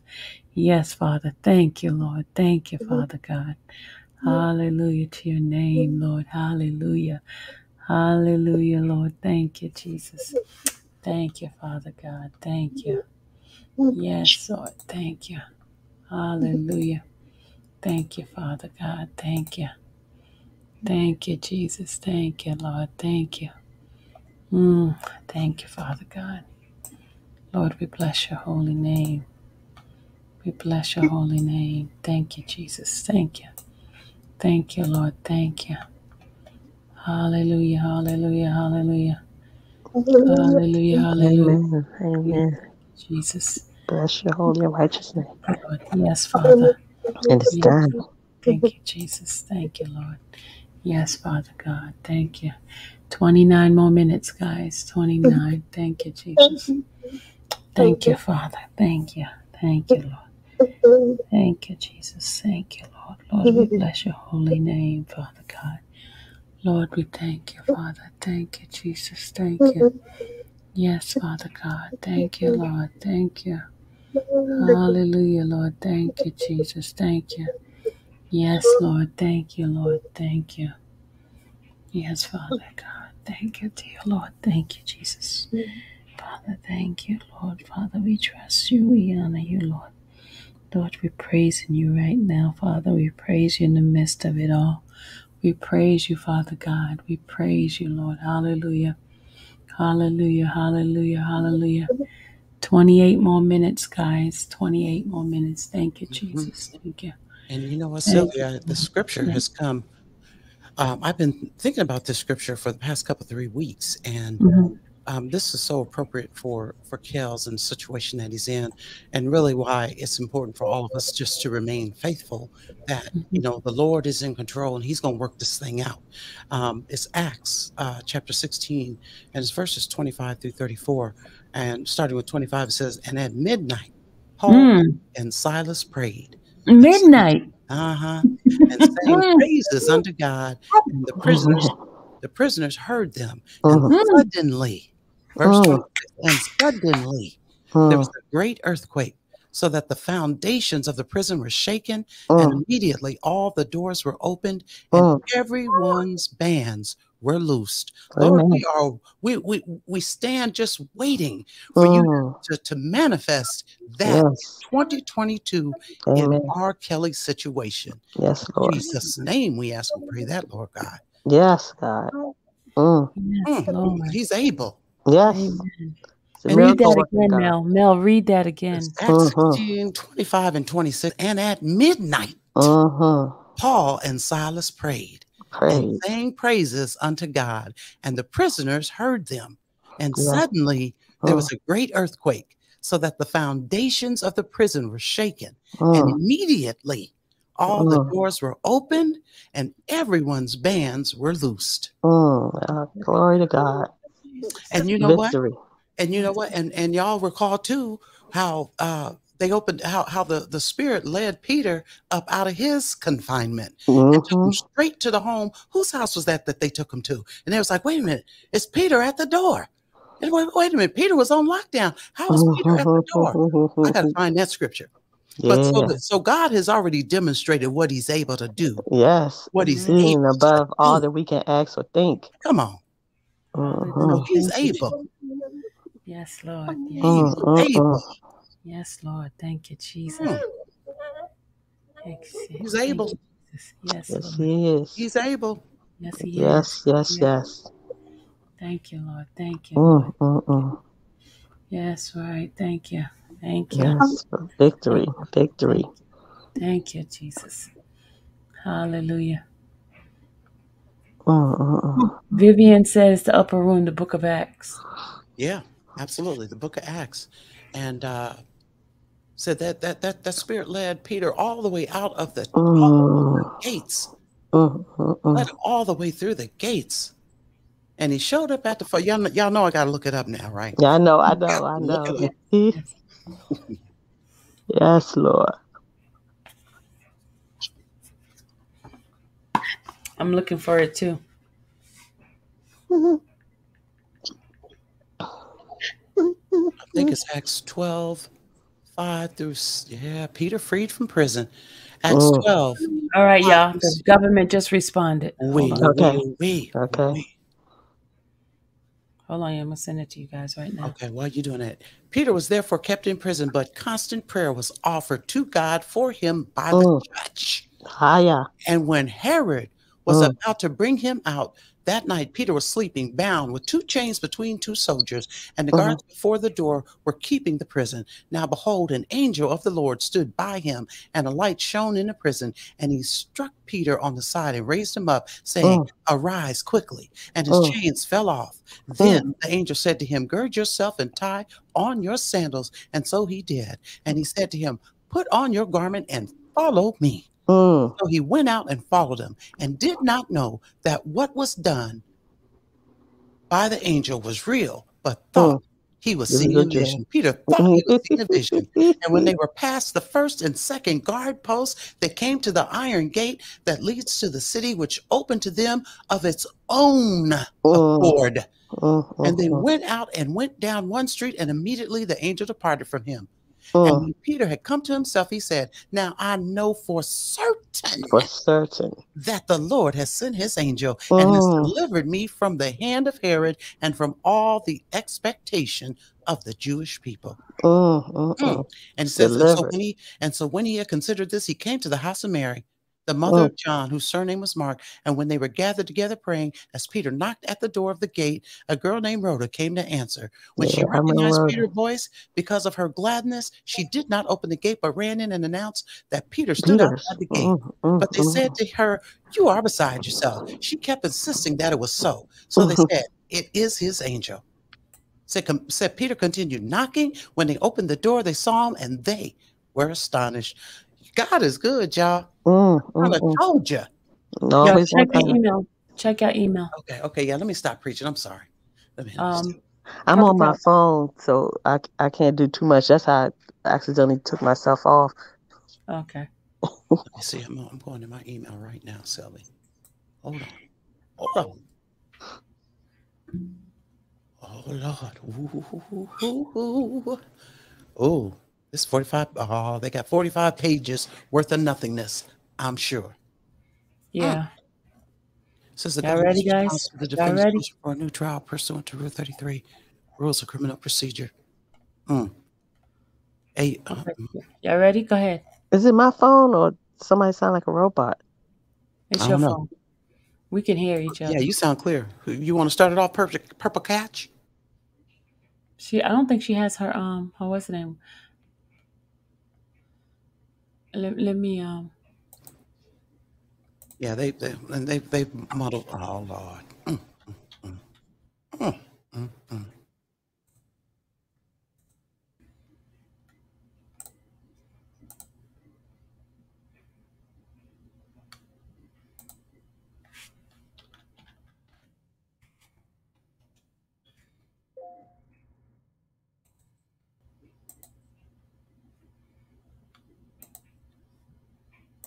They're very much giving Tasha K's attorneys. It's giving Olga. Hey, Rhoda, if you could come in, here's the link. Check your email, Rhoda. And Tanya. So gonna give you some help. Help is on the way.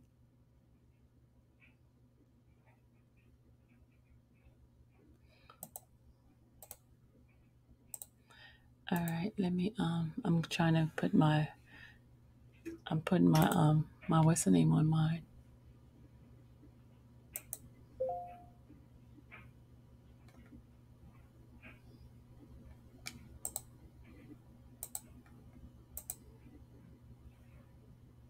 It's going to be very interesting to see how the judge rules on this. Oh yeah, it's gonna be interesting. Very interesting. All right, y'all ready? Hold on. We asking for a favor. Rhoda's coming in. Do you see how they put all these cases? They put a whole bunch of cases in here. Yeah. But in the very first beginning of this, they've already made it clear why exactly the ineffective counsel argument that Bonjean has made. What they Olga self. Okay.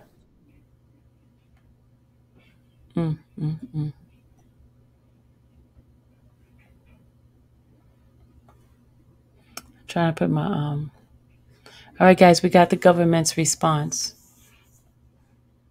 We're about to read it to you guys.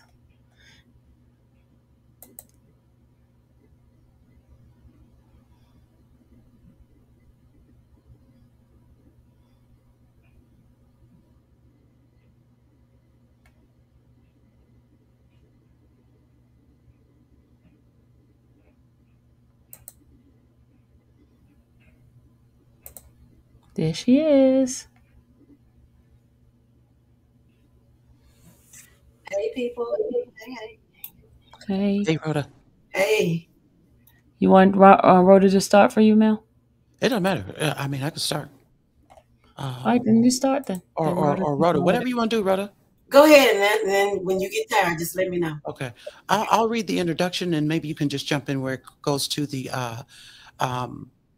deficient performance. Okay. All right. So, introduction. The defendant seeks a new trial pursuant to Rule 33 of the Federal Rules of Criminal Procedure as a result of his conviction on September 27, 2021, of 9 counts charging racketeering and multiple violations of the Mann Act. In his motion and supporting memorandum, the defendant argues that he was denied effective assistance of counsel because of his trial attorneys failed to conduct a meaningful voir dire of potential jurors and challenge unqualified jurors, and was denied conflict-free counsel under the Sixth Amendment because one of his attorneys simultaneously represented the victim who testified at trial under the pseudonym Jane. For the reasons set forth below, the court should deny the motion in its entirety.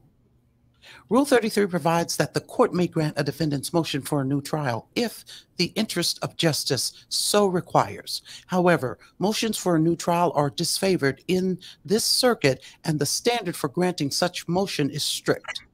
Accordingly, courts must exercise their Rule 33 authority sparingly and only in the most extraordinary circumstances. The defendant was not denied effective assistance of counsel during voir dire. The defendant asserts that he is entitled to a new trial where his trial team conducted no meaningful voir dire and acquiesced to the seating of jurors who were unqualified to serve on this jury. This claim lacks all merit. Relevant background. In order to facilitate jury selection in this case, approximately 575 prospective jurors completed a comprehensive 28-page questionnaire comprised of 108 questions. The court then invited the parties to submit challenges to any prospective jurors based on their questionnaire responses. The parties thereafter submitted a joint list of 251 prospective jurors that they agreed should be stricken for cause. In addition to the agreed upon for-cause challenges, the government submitted a list of 34 additional prospective jurors it challenged for cause for various reasons, and the defendant submitted a list of 145 additional prospective jurors he challenged for cause for various reasons. The court then directed the remaining prospective jurors who were not challenged for cause by either party based on their questionnaire to appear for an in-person voir dire. Over the course of 2 days, the court conducted in-person voir dire in 2 phases. During the first phase, the court addressed the prospective jurors in a group setting, advising them of multiple principles of law, including the burden of proof, the defendant's presumption of innocence, and the need to follow the court's instructions. During the second phase, the court spoke with the remaining prospective jurors individually, outside the presence of the other prospective jurors, making further inquiries of each prospective juror, including posing additional follow-up questions submitted by the parties in writing and orally during voir dire. During in-person voir dire, the court excluded approximately 34 prospective jurors for cause for various reasons, including scheduling conflicts, English comprehension issues, financial hardship, and concerns about the prospective jurors' impartiality. After voir dire was complete, the parties exercised their preemptory challenges from the pool of qualified prospective jurors, and the court subsequently seated and swore 12 jurors and 5 alternate jurors to hear the case. Following the close of evidence and the court's final instructions, the 12 jurors deliberated, ultimately finding the defendant guilty on all 9 counts in the third superseding indictment. With respect to count 1, which charged the defendant with racketeering, for jury found that all racketeering acts, except racketeering acts 3 and 4, had been proven by the government. None of the alternate jurors was called on to deliberate. The legal standard. A defendant who attacks his conviction based on claims of ineffective assistance of counsel must show that counsel's performance fell below an objective standard of reasonableness under prevailing professional norms, and affirmatively prove prejudice. Example, demonstrate that there is a reasonable probability that, but for counsel's unprofessional errors, the result of the proceedings would have been different.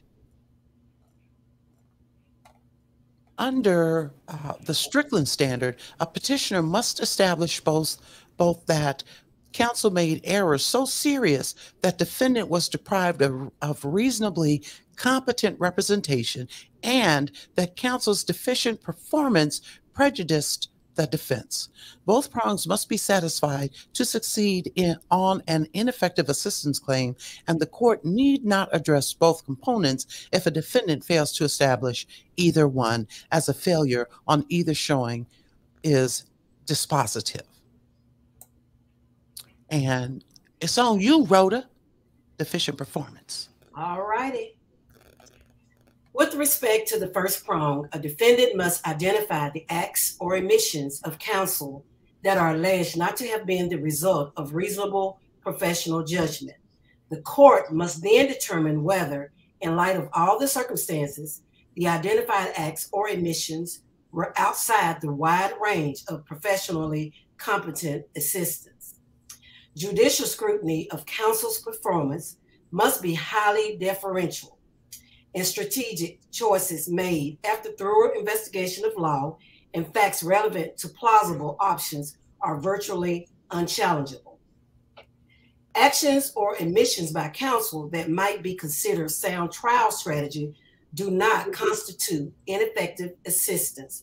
Internal quotations admitted. Moreover, evaluating counsel's performance must not serve as an opportunity to act as a Monday morning quarterback. A court must not use perfect hindsight to criticize unsuccessful strategies. Finding that the performance inquiry examines the reasonableness of counsel's actions under all circumstances, keeping in mind that a fair assessment of attorney performance requires that every effort be made to eliminate the distorting effects of hindsight. Rather, a court must indulge a strong presumption that counsel's conduct falls within the wide range of reasonable professional assistance. That is, the defendant must overcome the presumption that, under the circumstances, that challenged action might be considered sound strategy.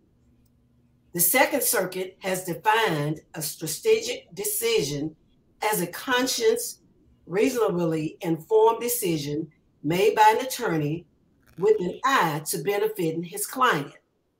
Internal citation and quotation marks omitted. When examining an ineffective assistant claim in the context of jury selection, consistent with Strickland, an attorney's action in conducting voir dire are also afforded deference. Holding that trial counsel decision not to seek an alternate juror is paradigmatically strategic, whatever that is. Indeed, courts are loath to second guess the decisions of counsel during jury selection. Strategies as to the exercise of preemptories are matters of counsel's intuition and do not rise to the level of constitutional violation.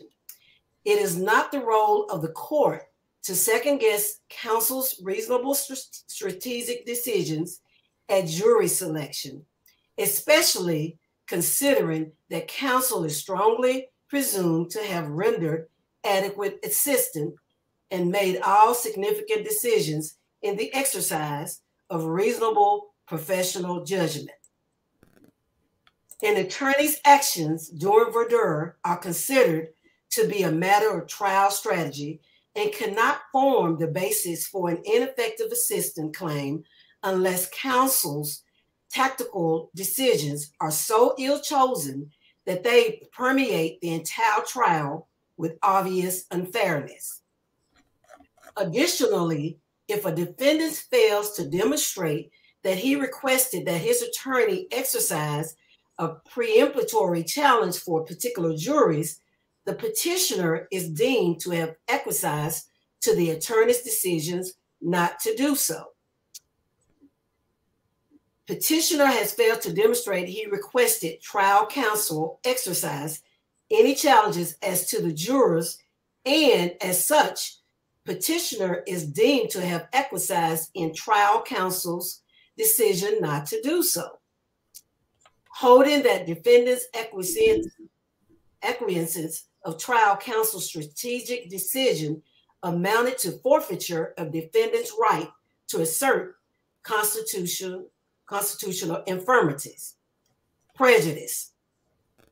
With respect to the second prong, in error by counsel, even if professionally unreasonable, does not warrant setting aside the judgment of a criminal proceeding if the error had no effect on the judgment. Quoting Strickland, thus, to establish prejudice under Strickland, the defendant must show that there is a reasonable probability that, but for counsel's unprofessional errors, the result of the proceeding would have been different. A reasonable probability is a probability sufficient to undermine confidence in the outcome. Strickland. A court must review the prejudicial effect of counsel errors in the aggregate. Moreover, unlike the determination of trial counsel's performance under the first prong of Strickland, the determination of prejudice may be made with the benefit of hindsight. To establish prejudice stemming from trial counsel's failure to challenge a prospective juror for cause during voir dire, a defendant must establish actual bias. However, to maintain a claim of ineffective assistance of counsel based on the failure to object to a biased juror, the petitioner must show that the juror was actually biased against him. Based on the lack of actual or presumed bias of the jurors, the petitioner has not demonstrated that he was prejudiced by his counsel's failure to strike these jurors and has therefore failed to establish ineffective assistance of counsel. Actual bias is bias in fact, the existence of a state of mind that leads to an inference that that person will not act with entire impartiality. Actual bias can be found where a prospective juror admits partiality or where the same can be inferred from his or her answers to voir dire question. Significantly, even where a juror expressly doubts his or her impartiality on voir dire, a finding of actual bias is not automatically mandated. Holding that ambiguous and contradictory testimony of 3 jurors was insufficient to overcome presumption of correctness owed to trial court's findings that the jurors would be impartial. The test for determining jurors' bias is well established. To hold that the mere existence of any preconceived notion as to the guilt or innocence of an accused without more is sufficient to rebut the presumption of a prospective juror's impartiality would be to establish an impossible standard. It is sufficient if the juror can lay aside his impression or opinion and render a verdict based on the evidence presented in court.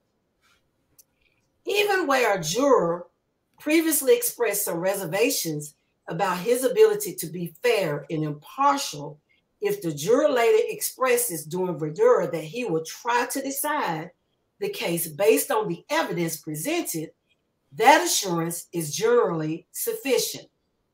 Therefore, to prevail on a claim that defense counsel was ineffective in failing to remove or challenge a juror during voir dire, a defendant must show that the juror was actually biased against him. At 20, without a finding that the juror was actually biased against petitioner, prejudice under Strickland is not presumed. Analysis. The defendant's ineffective assistant claims are wholly without merit. He cannot establish either prong under Strickland, and his motion should be denied.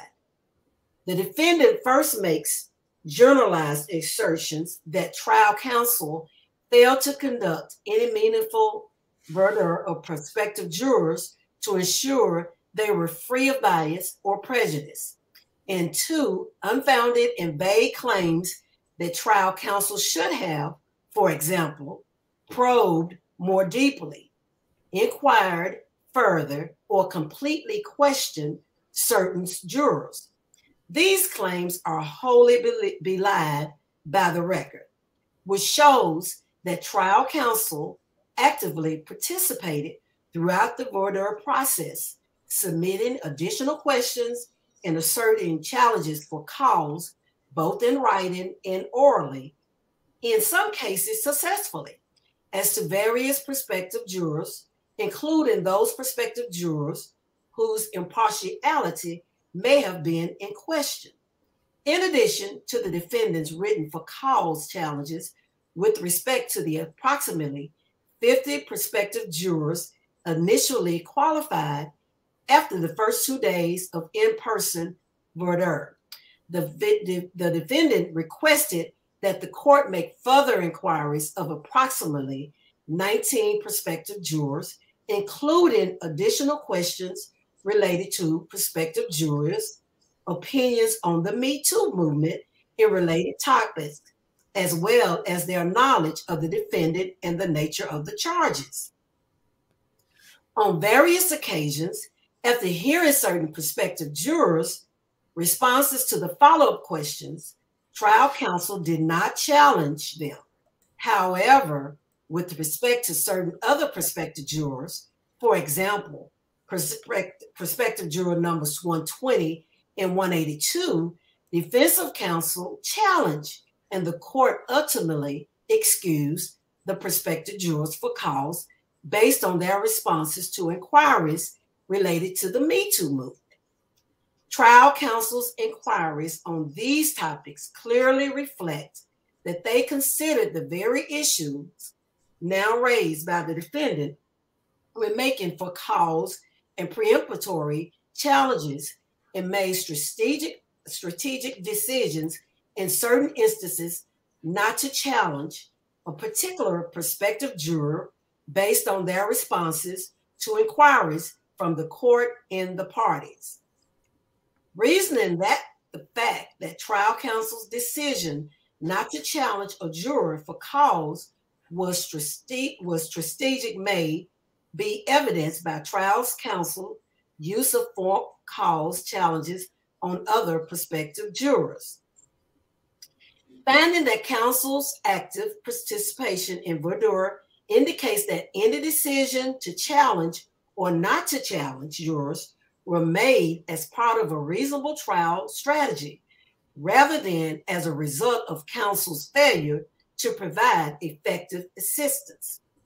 Rejecting ineffective assistance of counsel claim regarding voir dire because the record reflected that defense counsel was actively engaged in the voir dire process and an attorney's determination to accept or strike a prospective juror was a strategic or tactical decision, internal citation admitted.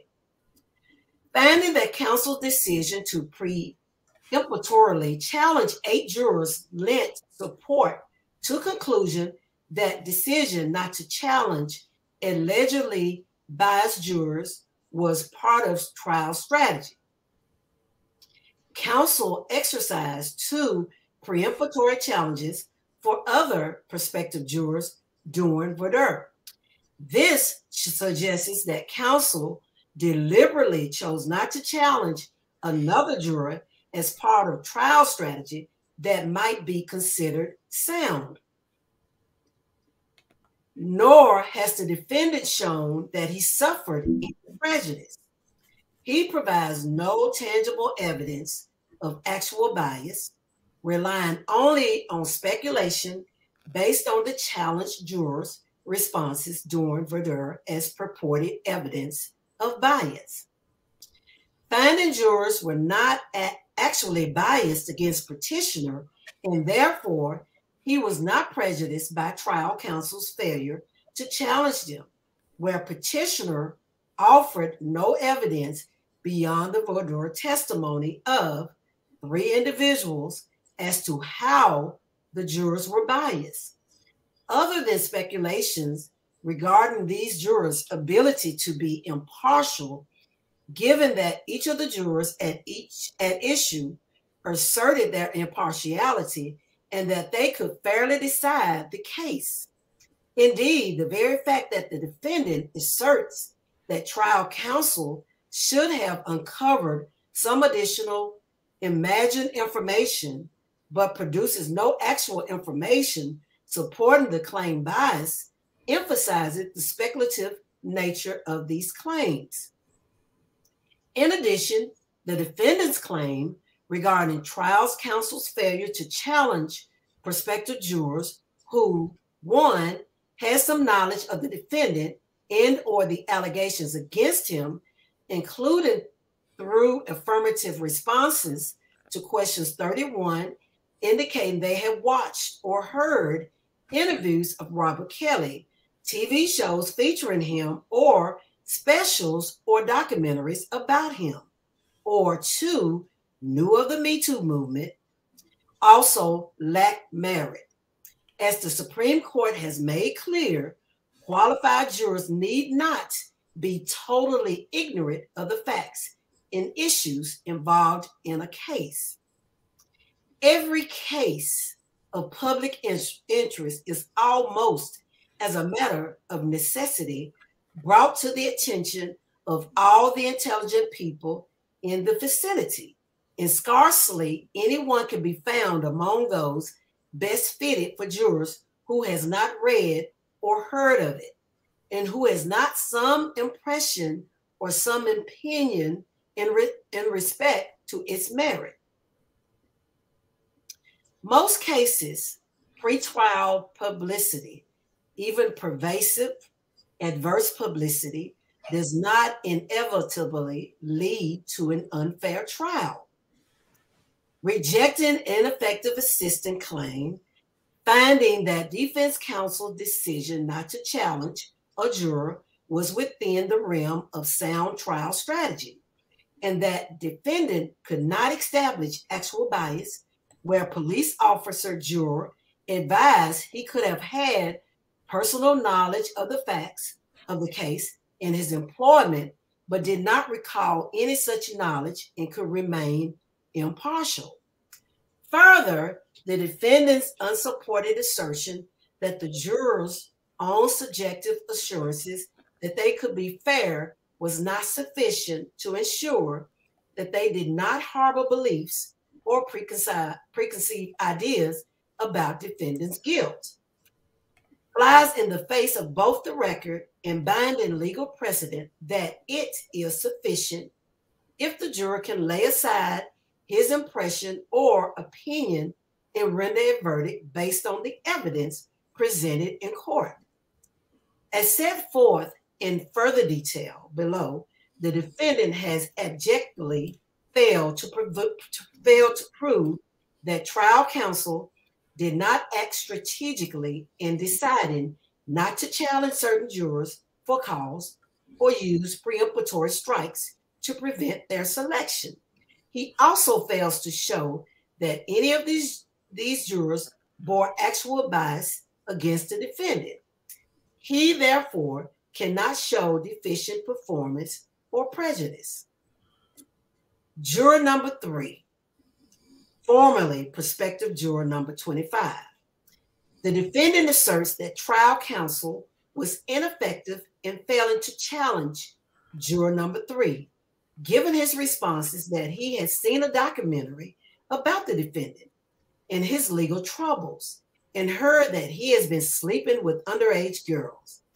As noted above, the mere fact that a juror has knowledge regarding the defendant or aspects of the charges does not automatically create a presumption of bias, particularly where, as here, the juror has indicated that he can set aside his prior knowledge and decide the case based solely on the evidence presented at trial. Indeed, the defendant completely ignores, as he does with each juror's affirmation of impartiality, juror number 3's unequivocal statements, both in response to the questionnaire and during in-person voir dire, which reflect a total lack of bias and a clear ability to be impartial. For example, in response to question 31, juror number 3 advised that he had seen a documentary about the defendant, but added, "I don't know the full story, so I have no feelings about it. I remain impartial." Question 31 emphasis added. Moreover, in response to question 32, which asked whether he had an impression of the defendant based on what he had seen or heard, juror number 3 advised that his impression was neutral, adding that the media tends to demonize people. I deal with facts. Question 32 Juror number 3 also advised that he had not overheard discussion about the case, nor had he discussed the case with anyone or online. Juror number 3 further responded that neither defendant's celebrity nor anything about the nature of the case would interfere with his ability to decide the case fairly and impartially in accordance with the court's instructions. With respect to questions regarding the so-called Me Too movement, juror number 3 indicated that he was aware that the movement seeks justice for rape victims 25 to 30 years after the fact, and also stated that he had not participated in the Me Too movement. Juror number 3 also indicated he had no reason to believe he could not apply the law that the defendant is innocent until proven guilty, and the government bears the burden of proof. During in-person voir dire, juror number 3 further affirmed his ability to be fair and impartial. When asked whether there was any reason he could not follow the court's instructions regarding the burden of proof and the fact that the defendant was innocent until proven guilty, juror number 3 responded, no reason at all. When asked by the court whether there was any reason why he would not be able to follow the court's instructions on the law, juror number 3 responded, no, I'm a stickler for the law on my job. I'm the rule guy. Moreover, juror number 3 answered that there's no reason at all why he could not follow the court's instructions not to research the facts, law, or people involved in the case. And when asked by the court, is there any reason at all why you wouldn't be able to give both sides a fair trial, juror number 3 again unequivocally answered no. In these circumstances, the defendant cannot show deficient performance in counsel's decision not to challenge juror number 3, and also fails to prove any actual bias on juror number 3's part that would result in prejudice, fail in both Strickland prongs. Indeed, it was clearly sound strategy on the part of trial counsel to not exercise a preemptory challenge. Juror number 3 explained in his questionnaire that he had been arrested on 2 occasions, which resulted in charges being dismissed in 44. And during the colloquy with the court, emphatically impressed that he had previously had certain negative experiences with law enforcement, and that while he was not biased against law enforcement, he was biased against people in law enforcement that do these things. Thus, trial counsel likely made the strategic decision to keep juror number 3 because they believe the juror's past negative experiences with law enforcement, including being falsely arrested twice, coupled with his belief that the media demonizes people, question 32, will make him more critical of the government's case. Trial counsel may also have reasonably believed that the government might use a preemptory strike on jurors number 3, given the government's follow-up question, which trial counsel may have interpreted as concern regarding juror number 3 on the part of the government. Rejecting claim of ineffective assistance of counsel, where defense counsel did not object during the voir dire process because, among other possibilities, counsel, among other reasons, failed to object so as to force the prosecution to expend an additional preemptory challenge to strike the juror. Juror number 4, formerly prospective juror number 52. The defendant next claimed deficient performance due to trial counsel's failure to challenge juror number 4 based on the juror's questionnaire that the juror finds transmission of STDs in a non-consensual act to be particularly repulsive, had a close friend who was a victim of sexual assault and listed the person he least admired as Jeffrey Epstein. Again, the defendant fails to carry his burden to establish either Strickland prong. Juror number 4's questionnaire and voir dire responses in no way amount to actual bias against the defendant. A juror is not required to have entirely neutral feelings about the particular types of crimes charged.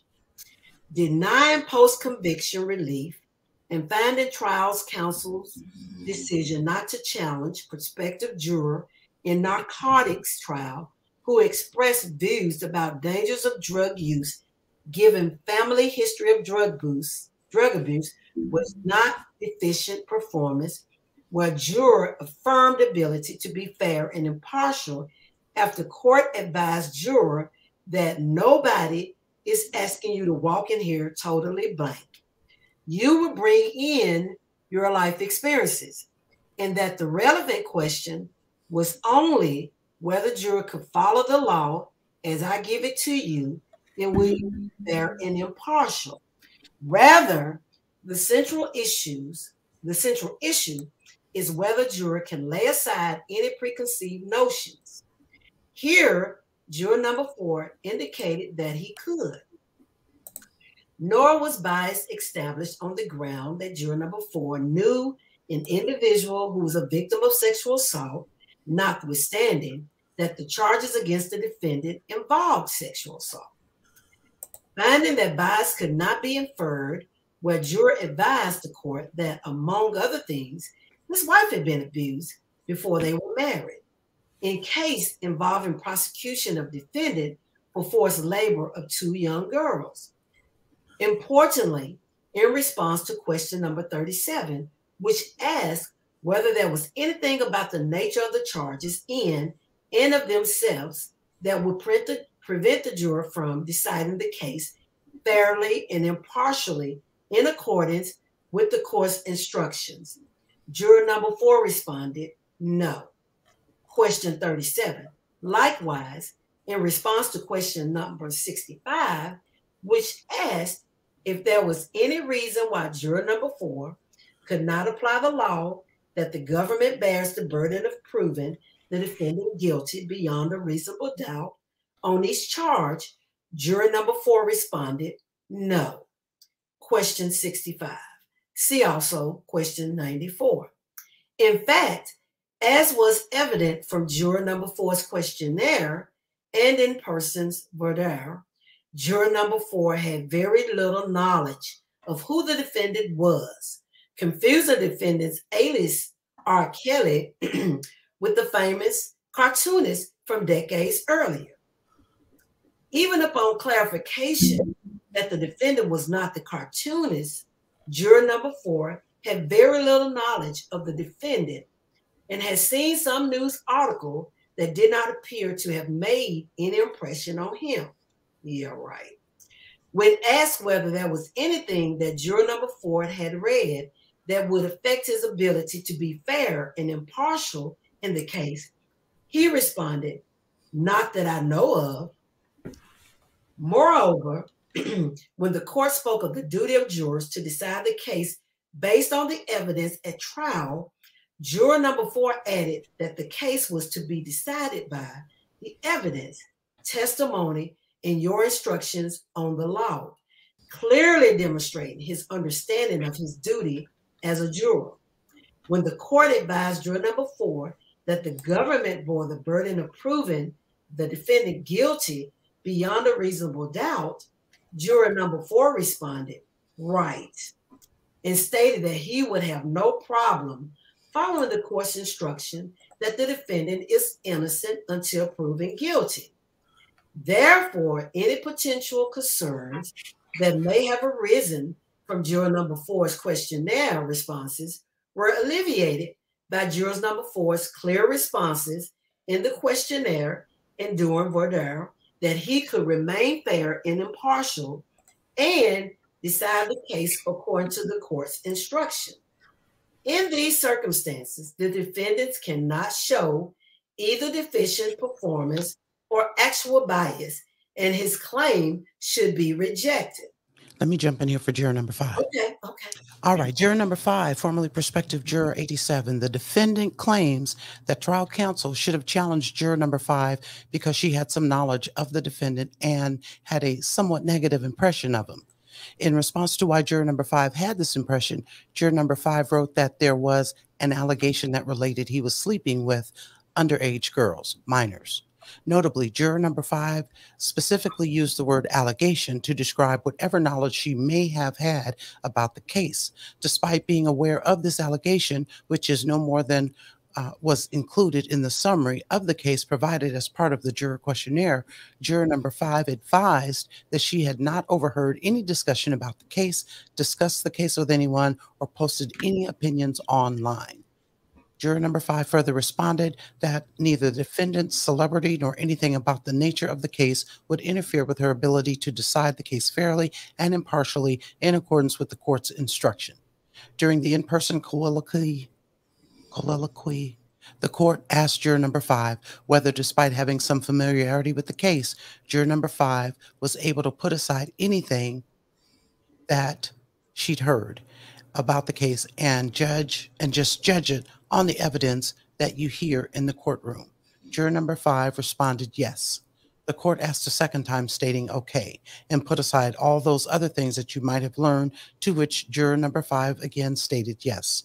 Shortly thereafter, the court asked juror number 5 whether there was any reason she could not follow the court's instruction that the defendant was innocent until proven guilty and that the government had the burden of proving the defendant guilty beyond a reasonable doubt. Juror number 5 again responded no. In response to the court's inquiry as to whether the juror was hesitating a bit in her answer, juror number 5 stated no, there would not be a reason I wouldn't be able to. Where I work, we have to follow the order.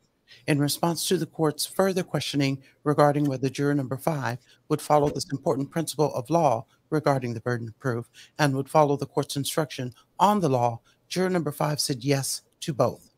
During this portion of questioning, juror number 5 initially responded, well, as you mentioned, according to when you listen, whatever you hear, so I think I'll give it a shot. As a result, a colloquy followed in which the court explained to juror 5 that regardless of her answer, juror number 5 needed to be positive in that response.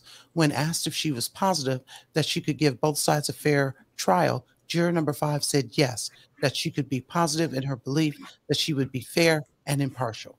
Importantly, juror number 5, use of the word think in her response to the court's questions does not demonstrate implied or actual bias. Finding no bias when juror replied no, I don't think so, after being asked whether she might favor the prosecution's arguments, their evidence, their witness, because you're a member of their office, and confirmed that she could acquit the defendant if she found the prosecution had not proved its case. Finding juror had no actual or implied bias, warranting relief where, when asked whether his experience as a police officer would carry over into petitioner's trial, the juror responded, well, sir, I would certainly like to be able to say that it wouldn't, and I would certainly do my best to see that it did not. Moreover, even if juror number 5 response demonstrated some initial ambiguity about her impartiality, she affirmatively stated that she could be fair and impartial upon further questioning. Trial counsel's decision, therefore, not to challenge her was not deficient. Rejecting claim of ineffective assistance of counsel based on trial counsel's decision not to make a for-cause challenge where juror expressed doubts about his ability to be fair and impartial given his employment as a police officer, but subsequently answered in the affirmative upon further questioning about whether he could base his decisions in the case solely on what he would see and hear in the courtroom, and where there was no evidence in the record that the court would have granted a challenge for cause, even if defense counsel objected. Holding that the decision not to challenge a juror for cause when the juror expressed that she was sensitive to the issue but ultimately stated she would try to remain fair and impartial did not amount to ineffective assistance of counsel, particularly where based on the juror's response to a hypothetical question posed during voir dire, the attorney may have reasonably inferred that the juror would be sympathetic to the defense strategy he planned to use at trial.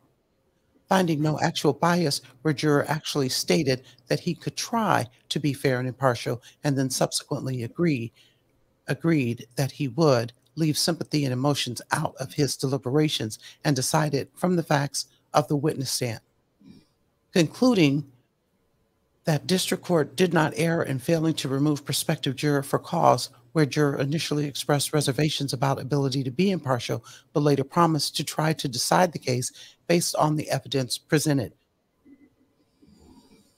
Upholding the denial of challenge for cause where a juror indicated he would do his best to decide the case based on evidence presented. The defendant thus cannot show deficient performance or actual bias, fails both Strickland prongs. Juror number 7. The defendant asserts that trial counsel was deficient in failing to challenge juror 7 because she had heard certain information about the defendant's alleged crimes.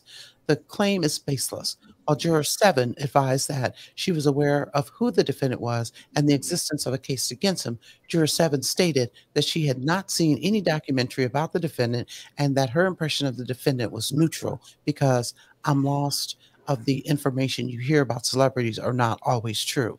It's mainly for or against the person. Juror number 7 also advised that she had not discussed the case with anyone or posted any opinions about the defendant online and made clear that she would remain fair and impartial in deciding the case, indicating that there was no reason she could not follow the court's instruction regarding the burden of proof and the fact that the defendant is innocent until proven guilty. Sylvia, it sounds like you're ready to try to jump in. No, that's not me. Okay. During I'm sorry, I forgot my husband is sleeping me mute myself. Okay. During the in-person voir dire, when asked whether she could put aside the very little she had heard about the case and rely only on evidence in court, juror 7 answered sure. Moreover, when asked if she promised that she would be fair and impartial juror to both sides, juror number 7. Sorry, I do have to jump in. There's another one that they just submitted. Oh my goodness. Okay, guys, sorry. No, that's okay. Juror number 7 responded, of course, in these circumstances, the defendant cannot show actual bias and his ineffective assistance claim must fail. In addition, the defendant cannot show the trial's counsel decision not to strike juror 7 was not strategic. During trial, defense counsel sought to emphasize the defendant's musical talents and popularity as part of its trial strategy. Thus, trial counsel may have believed that juror number 7's knowledge of the defendant's music and her lack of knowledge of the Me Too movement and made juror number 7 an attractive juror. In any event, in light of the juror's unequivocal responses establishing her impartiality, the defendant cannot show actual bias or that the court would have granted a motion to strike. Sylvie, so you want to just at least give us an overview of what the new stuff is? Like, what is it? Oh, the new one has a whole bunch of all the Jane Does. Girl, what we doing? Okay, this is the boring part. Let's go move on. Yeah, let's get to the meat because this lady is just giving us word salad. Check in your email. Check your email. I'm checking it right now.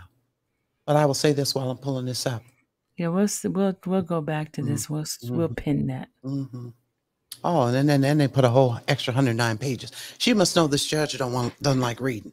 That's why how come she gets to submit 45 pages, 109 pages? Well, they asked for extension.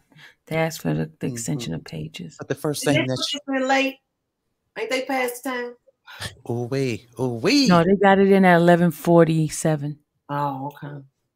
But still in all, remember she was like, oh no, they don't need that. They don't need that thick packet. But now here she is just overwhelming it with 109 pages. If she don't get down. I'm tripping off this juror number 5 when I went back up to this page 3. What they was talking about whether she might favor the prosecution argument, their evidence, their witness, because you are a member of their office. Thank you. That person shouldn't even been on trial. That police officer should not have. Girl, I would have said the same thing to myself. Should have never even been on the trial. Been on that juror. Come on with it.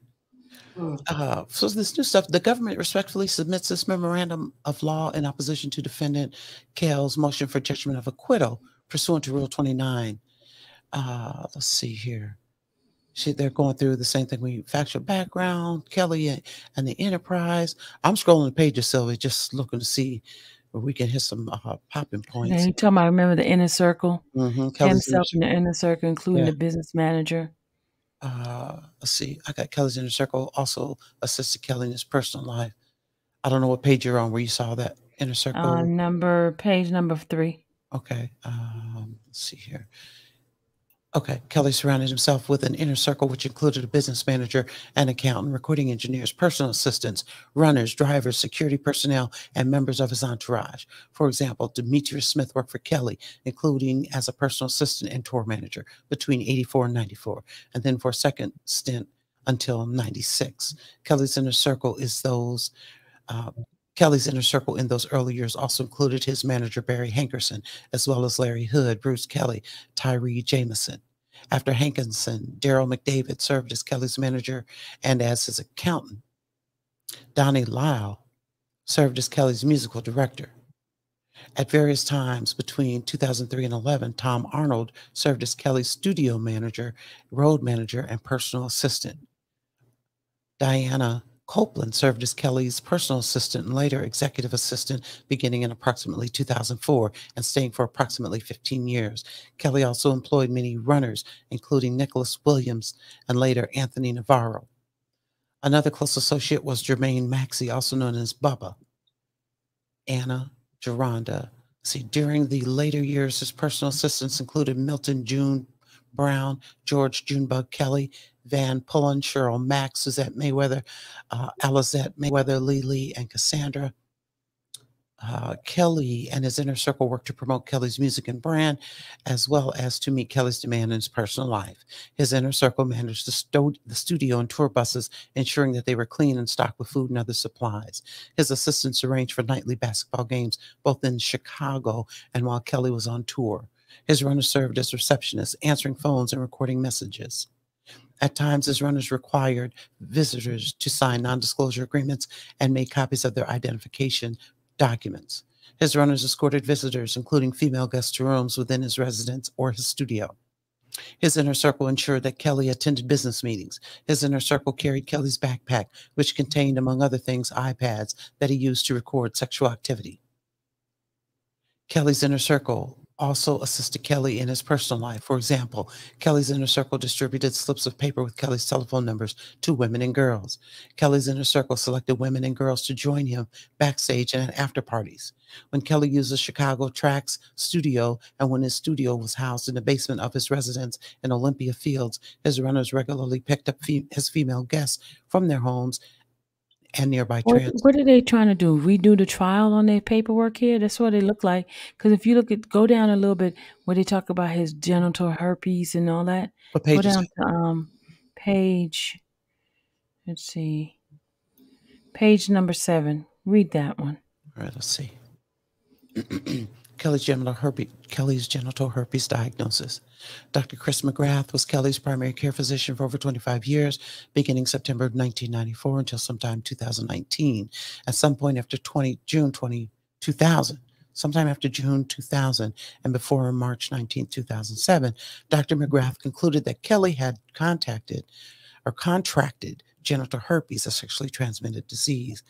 As was his regular practice following his diagnosis, Dr. McGrath told Kelly that he had genital herpes and advised Kelly to inform his sexual partners of this fact so they could make a decision whether or not to have sex with you or not. But here, she never mentioned about his test came out negative. But go ahead and read it. Dr. McGrath further advised Kelly to use a condom during sex and specifically recalled Kelly indicating he understood the doctor's advice when Kelly stated, "Then I should not put it in raw. I should put a hood on it." And Dr. McGrath confirmed to Kelly that he should use a condom during sex. Yes, Kels, put a hood on it. Angela first met Kelly in 1991 through her friend Tiffany during the break between her freshman and sophomore year at high school. Angela was 14 or 15 and at the time aspired to be an entertainer. She wanted to sing and dance. Tiffany was also in high school, attending Kenwood Academy in Chicago, and an aspiring singer. Tiffany invited Angela to go to Kelly's apartment in the South Loop of Chicago, telling Angela that Kelly was a singer who had recently released a single. Tiffany and Angela went to Kelly's apartment with 2 other girls who were also in high school. When they arrived at the apartment, Bruce Kelly, Demetrius Smith, and Larry Hood were at the apartment with the defendant. Everyone in the apartment joked around for about an hour in the communal space across from the kitchen, after which Kelly went into another room, and each of the high school girls, including Angela, followed him into the same room, one by one at different intervals. Either Tiffany or Kelly invited Angela into the room. When she entered, Angela observed that 3 other high school girls in different areas of the room, one was taking off her clothes, another was standing there, and the third was taking off her shirt. Kelly asked Angela to climb on top of him. Startled, Angela paused for a moment, but then did exactly what Kelly asked her to do. Kelly then asked Angela to straddle him and to ride him. And she asked Kelly if she could grab a condom. Kelly said he did not have any, and Angela told him she did and obtained it. Angela then put the condom on Kelly, and the two had sexual intercourse in the presence of 3 other high school girls. In the room, Kelly also had sexual intercourse with at least one other high school girl, sexual contact with all of them, including by caressing and sucking their breasts and fingering each one of the girls. They're still trying to throw mud. They didn't have to put these details in there. You can't do all that. When Angela, they unprofessional. They grabbing straws right, now. yeah.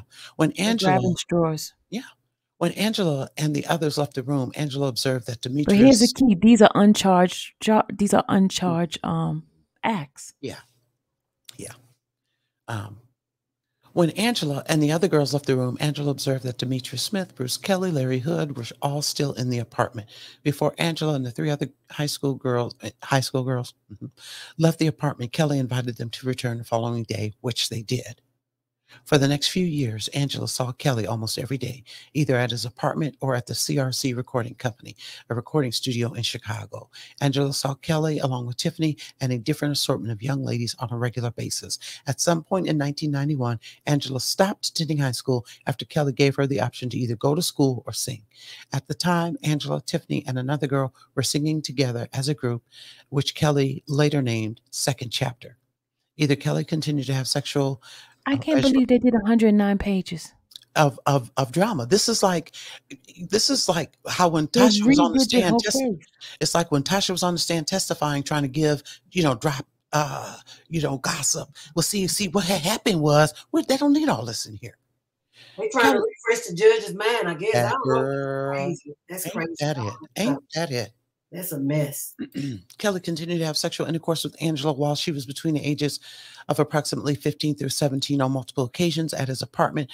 And let me interrupt real quick. What Kelly said, this is a bunch of crap. Well, listen, when Kelly said, "Come on, get up on this thing and ride it," and Angela said, "Well, you need a condom." Kelly said, "I don't have none." What did Angela say? "I got one," and she retrieved it. She was ready to ride. And commenced to riding. So that you carrying condoms? I'm sorry. That takes all this out. It takes How you got condoms? But what? Okay. Kelly continued to have intercourse with Angela while she was between the ages of approximately 15 through 17 on multiple occasions at his apartment and the recording studio, and while they were on the road. Angela did not want to have sexual intercourse with Kelly. But did so because he told her and the other girls they had to pay their dues. Kelly also asked, They're ridiculous, y'all. It's 109 pages, people. We nonsense all tonight. We're not gonna read it tonight. We're gonna do it tomorrow. Yeah, we got the gist of what's going on. We see what they're doing. We see what they're doing. But I will say what we read first. She basically Getty's basically laid out why. She basically amplified why Bonjean said his counsel was ineffective. What Getty's is saying they should have done, and what they did do in certain cases when they, struck a juror and questioned a juror and what have you, where it was key, where Kelly's defense didn't do that. I cannot believe he's. Wait. Go down page 45. The bottom 45, y'all. Read what they put. Hold on. Let me speed forward. Hold on. I mean, that is so unprofessional and so ghetto. Wait a minute. You said 44 or 45? 45, right at the bottom. Discussion. It says Kelly told Faith that he would subsequently, if she did not answer truthfully, then when Faith responded, this is nothing but the transcript. When Kelly returned to the room, he told Faith he would have returned sooner if she had greeted him properly when he came in earlier. Kelly then directed Faith to take off her clothes and walk back and forth. Faith told Kelly she had her period, even though she did not, because she did not want to have sex with him. Kelly sighed and said, "Well, Why did you come? He then told Faith to take off her pants, and she walked back and forth 3 times in a bodysuit. Kelly then went inside one of the smaller rooms within the larger room and told Faith to come inside. The room was the size of a walk-in closet. When Faith entered the small room, she saw a gun on an ottoman in the room. Kelly's demeanor changed, and he got real serious. He moved the gun near him, sat down in a chair, and told Faith to stand across from him. He then told Faith to pose and took photos of her with his iPad while complaining that she was not being sexy enough and became irritated. Kelly then proceeded to ask Faith a series of questions, including how many men had seen her naked and how many male friends she had. Kelly told Faith there would be consequences if she did not answer truthfully. When Faith responded in a manner he did not like, Kelly stated, "Do you want to take that back?" Faith said no. Kelly then paused, got a stern look on his face, telling Faith that he and her father had the same gift of spiritual discernment and that he would know if she was lying. Faith was taken aback. Kelly then stood up, put a pillow on the floor, and told Faith to get on her knees, which she did. The defendant then pulled out his penis, grabbed the back of Faith's neck, told her to get to work This is like a book. on the knob, and pushed her forward so her mouth made contact with his penis. Kelly's gun remained nearby when this occurred. Faith was intimidated and did not want to give Kelly oral sex, but she did so throughout. Kelly's hand remained on the back of her neck, guiding her. Faith did not feel like she could leave the room because she was under Kel's rules, and he had a weapon, so she wasn't even going to step out of line. That's a lie. But yet, some way or another, following her final trip to New York in February, Faith stopped seeing Kel's and filed a lawsuit. It's just too much. Mm-hmm. It's all just too much. In this closing motion, guess who they mentioned? Where you at, girl? Say what page? Let's read along with you, baby. Over there, I'm on the first set. Okay. Jocelyn in the motion on page 44. Wait, so read that part. Read that part. I want to read it. The Joyceman. Mm-hmm. It says, let me go back up to, because it referenced Nicole. What page? Go to 42. All right, let me do Control F up on this mug. You said 42. Mm-hmm. 42. Hold on. Who's that snoring? Ronald. Oh. Okay. Let me mute.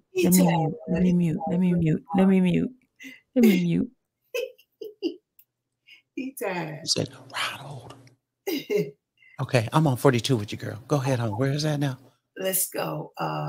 We might need to go back up because when they start, I think they talking about Nicole and her relationship with the two. Oh yeah, in addition to any conflict. Oh yeah. Yeah. So right at 36. That starts. Yeah. Let's start up there. You about to rock it? Go ahead. You start. All right. Well, okay. On bottom of 36. In addition, any conflict related to start at 39 analysis. That's when they. That's when they come up with. Yeah. 39. Yeah. Perfect analysis. No. Okay, I might be on the wrong doc, girl. On the first document that she gave us. Yeah. Okay, you're saying 42 in the red. Oh, I'm saying 39 on. Let me see. Maybe 34. Okay, because on the red it says 42. Analysis. Let me find it. It's C analysis. Okay, I see it. Yeah. All right. Okay. All right. The defendant alleges that he was denied effective counsel because Ms. Blank Beaker purportedly labored under disabling conflict. It's Becker, ma'am. It's Becker. Bump her. Miss Blank Bumper. Piss me off. Purportedly labored under a disabling conflict of interest that was imputed to the entire defense team. The defendant's argument is meritless. It is based on incorrect claims that this conflict was unwaivable and imputed to the entire defense team, which included 3 other independent counsel from different firms who represented him at trial. During the curical hearing, the court determined that Miss Blank Bumper may have developed a relationship of trust with Jane, aka Jocelyn, resulting in certain possible conflicts, including creating, among other obligation, a duty of loyalty to them. Assuming that Miss Nicole relationship with Jane amounted to an actual conflict, said conflict was clearly waivable. Several factors demonstrate that the conflict was waivable, including that the relationship was brief, limited in scope, and terminated prior to Jane's cooperating with the government. What, 5 minutes before? The relationship did not implicate Nicole's own personal financial or liberty interest, and the defendant was represented by 3 other unconflicted retained counsel who could, and one of them who in fact did, cross-examine Jane during trial. The defendant has proffered no facts from which it could be concluded that Nicole's potential conflict amounted to an actual conflict of interest, nor do any of the case cited by the defendant support the notion that Nicole's conflict was not waivable.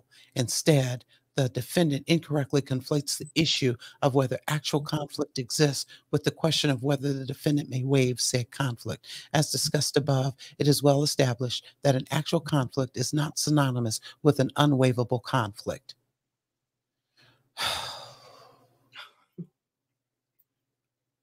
But even though the second conflict was actual, it was also waivable. That's cited case details. Indeed, it is rare. It is the rare exception where an actual conflict cannot be waived by the defendant, and even if the conflict here was actual, it does not constitute one of those rare instances. Rather, the conflict represents one of the lesser conflicts, such as an attorney representation of 2 or more defendants or his prior representation of a trial witness that is generally waivable. Okay? But she was representing Jocelyn, or whatever the girl's name is, Jocelyn. Holding that the defendant, this is case citation. Hold on, y'all. It says, it was nonetheless waivable. We have generally found this type of conflict is waivable. In addition, any conflict related to Nicole, conflict arising from any assumed attorney-client relationship with Jane, was not imputed to the defendant's other counsel. The defendant's reliance on U.S. versus Stein in support of this claim to contrary is misplaced. While Stein held that counsel's conflict was imputed to the other attorneys in the counsel's small firm, independent counsel had no such conflict. Let's see, holding the attorney's conflict from prior representation of trial witnesses waivable because, among other things, independent attorneys could be hired to cross-examine those witnesses on conflicts counsel's behalf. Nicole is also a solo practitioner, and the defendant's other counsel each have their own independent practices. Thus, Marisers, Canick, Farinella, and Scholar were not members of any firm with Nicole and remain with Nicole. They weren't in a firm with Nicole and remain unconflicted. Finding that the conflict was not imputed to co-counsel, given that the record did not indicate a general partnership relationship between the attorneys extending beyond the representation of the petitioner himself. Given that Mr. Canick, one of the defendant's 3 independent, unconflicted counsel, conducted a vigorous cross-examination of Jane at trial, the defendant has not shown a lapse in representation resulted from the conflict, even after assuming circumstances presented an actual conflict, nor can the defendant demonstrate that he was prejudiced in any way by Nicole's conflict if it was only a potential conflict. This is AUSA at her best. And you know what? She's citing some case law as to why these attorneys that represented Kells can't, as a whole be waived from that conflict of interest. There's I'm sure Bongine has other case law that says that they can, because they were all working in unison. So they've picked and chosen laws that will benefit them. They probably got these citations from Nicole, because why in God's name would she even put herself on that trial knowing good and well, right, that the appearance of a conflict. Mm-hmm. You're not going to tell me that at no time between the start of that trial and the end of that trial that Jocelyn didn't reach out, send you a text, or sit by you in the food court and saying, how's this going? You know what I mean? It's dirty hands. Yeah. And if Canick, and I think Sylvie had mentioned before that Canick didn't pull up on day one. No, it was kind of like what, about a month before? So you everybody's it's a hot mess, as Bonjean said. I think she said within 2 weeks before, 2 weeks before. I think she said before it ended. In the response that she just that we just read, that the internal workings of Kel's team was in disarray. How do we know they weren't arguing about that it was this conflict? Exactly. Mm-hmm. This is a whole hot mess, and this is the standard of quality that AUSA Getty's has. Because my thing is, when she saw that this stuff was there, she should have been like, wait, hold up. Y'all about to make us waste the state of New York good earned money during COVID trying to file a case that if y'all find this man guilty and he appeals, there's hellacious grounds for this man to at least file an appeal. Mm-hmm. This is ridiculous. It is ridiculous. See, Carla McWilliams said, well, I guess Levi's letter is no good either. Maybe he will stop taking, he will stop taking credit for someone else's works. You know, they're just doing too much, y'all. Yeah. They're doing way too much.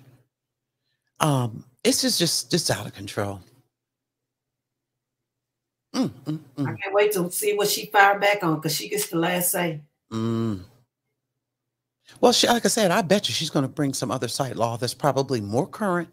And you know what? And Kells may not stand a chance in Hades if it was the same legal team that was arguing these same arguments. Right. Yeah, we were his attorney, but we didn't do it right. He's got a whole brand new lawyer. Mm-hmm. And so it makes it more from an objective standpoint for her to come in and say, hey, I'm not Monday morning quarterbacking. I'm looking at how this team over here, whether they were independent or all of a firm, this team conducted themselves ridiculously. And what she said in the initial motion, she goes, there's no way that them not, going further with the juror or trying to strike the juror. She used the phrase, it couldn't have been trial strategy. And this is why Geddes is coming back saying, no, they hope that the police officer, Kells is a black man from the Chi. Exactly. Ain't nobody want a police officer on their trial, especially if he was a white man. Come on, somebody. Stop all this. Yeah, they full of it. And I know they only get a certain amount of times that they can strike someone. Right? I think is about three of them. So like one time when she was like, well, they was hoping that they would do it strategically, but then they knew we could. Well, if they had a motion to strike, and then you could have came right behind them and said, what's the point? But you know what, Rhoda? Here's the thing. Maybe the defense, Kel's defense, was thinking, well, you guys got to have some level of standard of quality, so we know y'all gonna move to strike this person. Ain't no way y'all gonna let him in. But it fooled them, because they let some of these jurors on the stand. They didn't argue them down. I'd like to know more about the jurors that AUSA Getty's did strike. You understand what I'm saying? Mm-hmm. I'd like to know what their responses were to this questionnaire, and what made them want to strike them. And the ones that they wanted to strike, was Kel's team like, no, don't strike them. Because that would give us a real good insight as to what their strategy could possibly have been. Exactly. To me, with these jurors not coming out, haven't been out, ain't no telling who was on that juror. Girl, you got an officer that's on the side of the prosecution. I don't care what you say. They're gonna ride with their team all day, girl, all day. And you know what? And that is a really good point, Rhoda, because the other thing is usually on these high-profile cases, these jurors come out. Mm-hmm. They're proud of the work they did. Yeah, we found him guilty because he had strung her up and shot her and this and that in 2/3. But you're right. Hey, I ain't heard from not named juror on this New York Brooklyn case. Mm-hmm. And maybe they're sequestered until, or a gag order. No, but their job is over with. There's no gag order. That's Once what it's I'm over, it's saying. over it. But they ain't said nothing. So what's tea? Because it was dirty. It was dirty. Come on. Yeah, because I got my certificate for doing jury duty and my little bitty check that I got to turn into my employee. So yeah, I was released. This is out of control. This is out of control. And I'm looking at this little footnote. In any event, even if the allegations were deemed to have been true, Jocelyn was called as a witness at trial. So what, Geddes? Wait a minute. Read it again. Say it It's again. at the bottom of page 38. It's a footnote. So It says- she was a witness. Did It it? says I in- read it. They Read decided not to call her though, but she was a witness for the No, government. read it again. It says, in any event, even if the allegations were deemed to be true, Jocelyn was not called as a witness at trial. And the point is, it still doesn't matter. You don't have to be a witness if I'm having all these back channel conversations with you, possibly, allegedly. Yeah, but she was a witness on their list, even though she did not call. They didn't call her. That's what I'm saying. Nicole should have never showed up. And to me, I hope that Bongine can go ahead and just from the very beginning, when it was clear that she should have been taken off the case. Because how much authority did Nicole have in running this case? That's the other question. How much influence did she wield between the multiple independent attorneys, which sent the course or the defense of Kells in the direction that it went in? So here you are with this conflict of relationship with Jocelyn, and then how much influence do you have on the defense team? Yeah, because after Steve them left, she kind of was the main thing until Canick got on do it. So it's a hot heaping mess. That's what this is.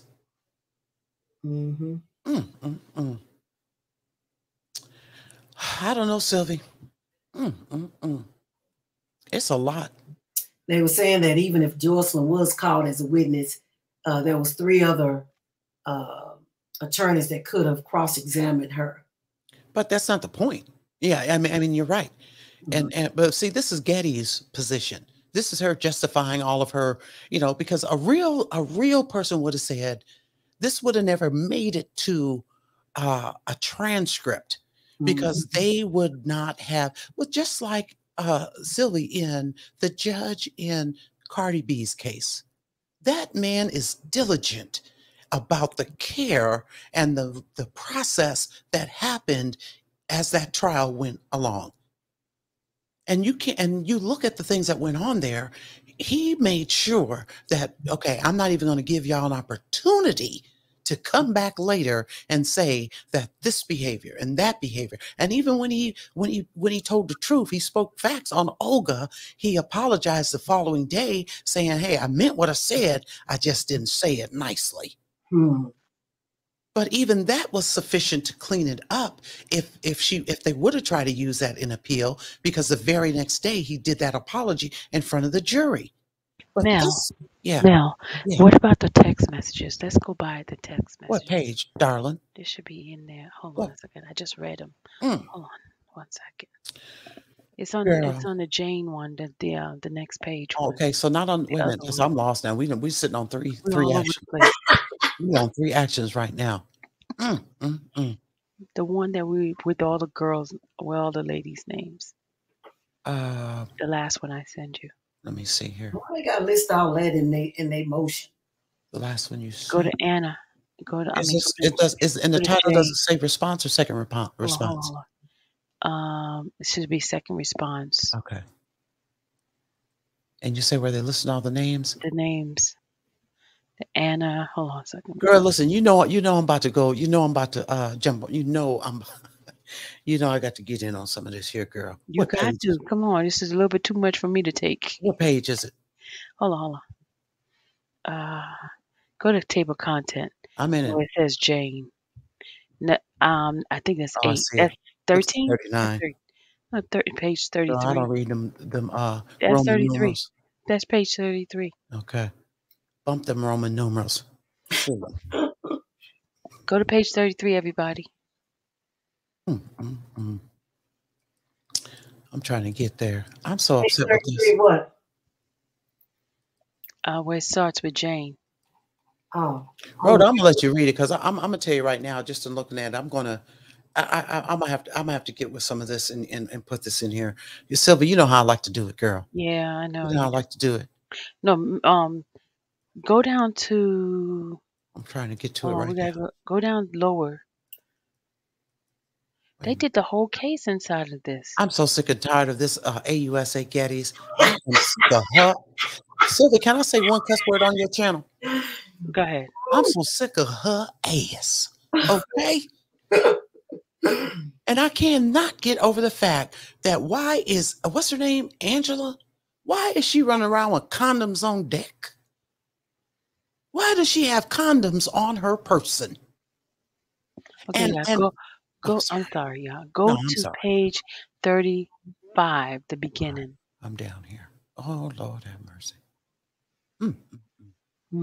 The beginning, at the end of the summer, Mhm. when Jane was scheduled to return to Orlando. Go ahead, read that. You keep on reading, Sylvia. It sounded good. You keep on reading, girl. I'm happy because you know I have to put this on my channel. Remember, Ronald's here. Rhoda, go on and read it, girl. I don't have that. I just got the first motion. I send it to you. Go look at your email. Okay, let me look because I went over there, but I didn't see it. I can tell you right now, I got to put this on my channel, Sylvie. I got to. Absolutely. I have to. It's out of control. I just got the first one. Hold on, Rhoda. I don't think you sent it. Yes, I did. But hold on. Are y'all on Eastern time? Isn't it almost 1 o'clock where y'all at? It's almost 12 o'clock where I am. Yeah, I'm on Central Time too. Mm-hmm.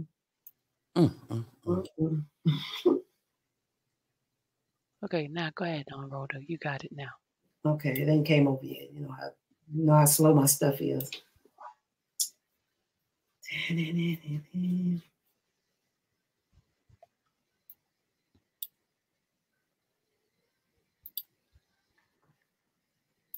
know what? These people are full of crap. They wrote that. It That's says your girl. text messages authored by Kelly to Jane, instructing Jane, I need you to be 100%. I need to be trusted by you 1,000,000%. Don't even hesitate to do. They want to put out everything in here. Okay, here it is. Okay, which one am I pulling up? You're gonna be on page 35. Okay, the beginning. I'm getting off after here, Sylvie. It's just I'm just let you know I'm about to slam my channel tomorrow with these because I'm looking at this right here. What you ooh-wee. Okay. I got second response, and you said page 35? Yeah, Rhoda, take your time, girl. This is out of control. It's out of control. Let me go down to 35. And see, and I got class tomorrow night, Sylvie. So yeah, at 7 p.m. Central, from 7 to 8. So all of this in here. Look at this. Look at that footnote. I've been stealing money from the stash you told me about. I also was selling your jewelry too, so I could. Oh my God! What page? What footnote? The footnote. Oh my God! On what page? What page of the footnote, girl? What page you 38, 38. Page okay, because I didn't see. Okay. Oh, yeah, I ain't none on that one. Let's see, 38 footnote. Okay, I don't see no footnote. Did I open up the wrong? Is this the 109 paper? Yeah. It says, Kelly told Jane that she could not forgive me for I've been stealing money from your stash you told me about. I was also selling your jewelry too when I could because it was just a rush and fun. Handwritten letter by Jane, including, I also did something bogus just in case you caught me stealing and let me go. I decided I would spank myself really hard until I had bruises on me. Handwritten letter by Jane, including, I desperately wanted you to know how I craved you. Oh yeah, that's from Azriel. These are the letters that she said that Kels made her write. Ain't nobody made her write this crap. She wrote this. If you don't bring me, wait a minute. I desperately wanted you to want me how I craved you. I started to make threats to you, and I'm sorry. If you don't bring me that, dang, then I'm going to tell everybody you raped me. I'm going to tell everyone you've been raping me since I've been a minor. Why would he make her write something like that? Wow. This is crazy. Oh my God. Says an iPad recovered from Kelly's residence on the day of his arrest depicted Kelly spanking another woman in apparent punishment. Still image showed Kelly spank one of Kelly's female guests while guest was naked, crying and visibly. So a still photo showed Kelly spanking her and her crying, and they could hear her crying in pain. Well, and his arm was moving. And the way Jane Doe, number 5. Yeah. Did they show any of that in court? No, this is the sealed stuff that they put in here. Oh.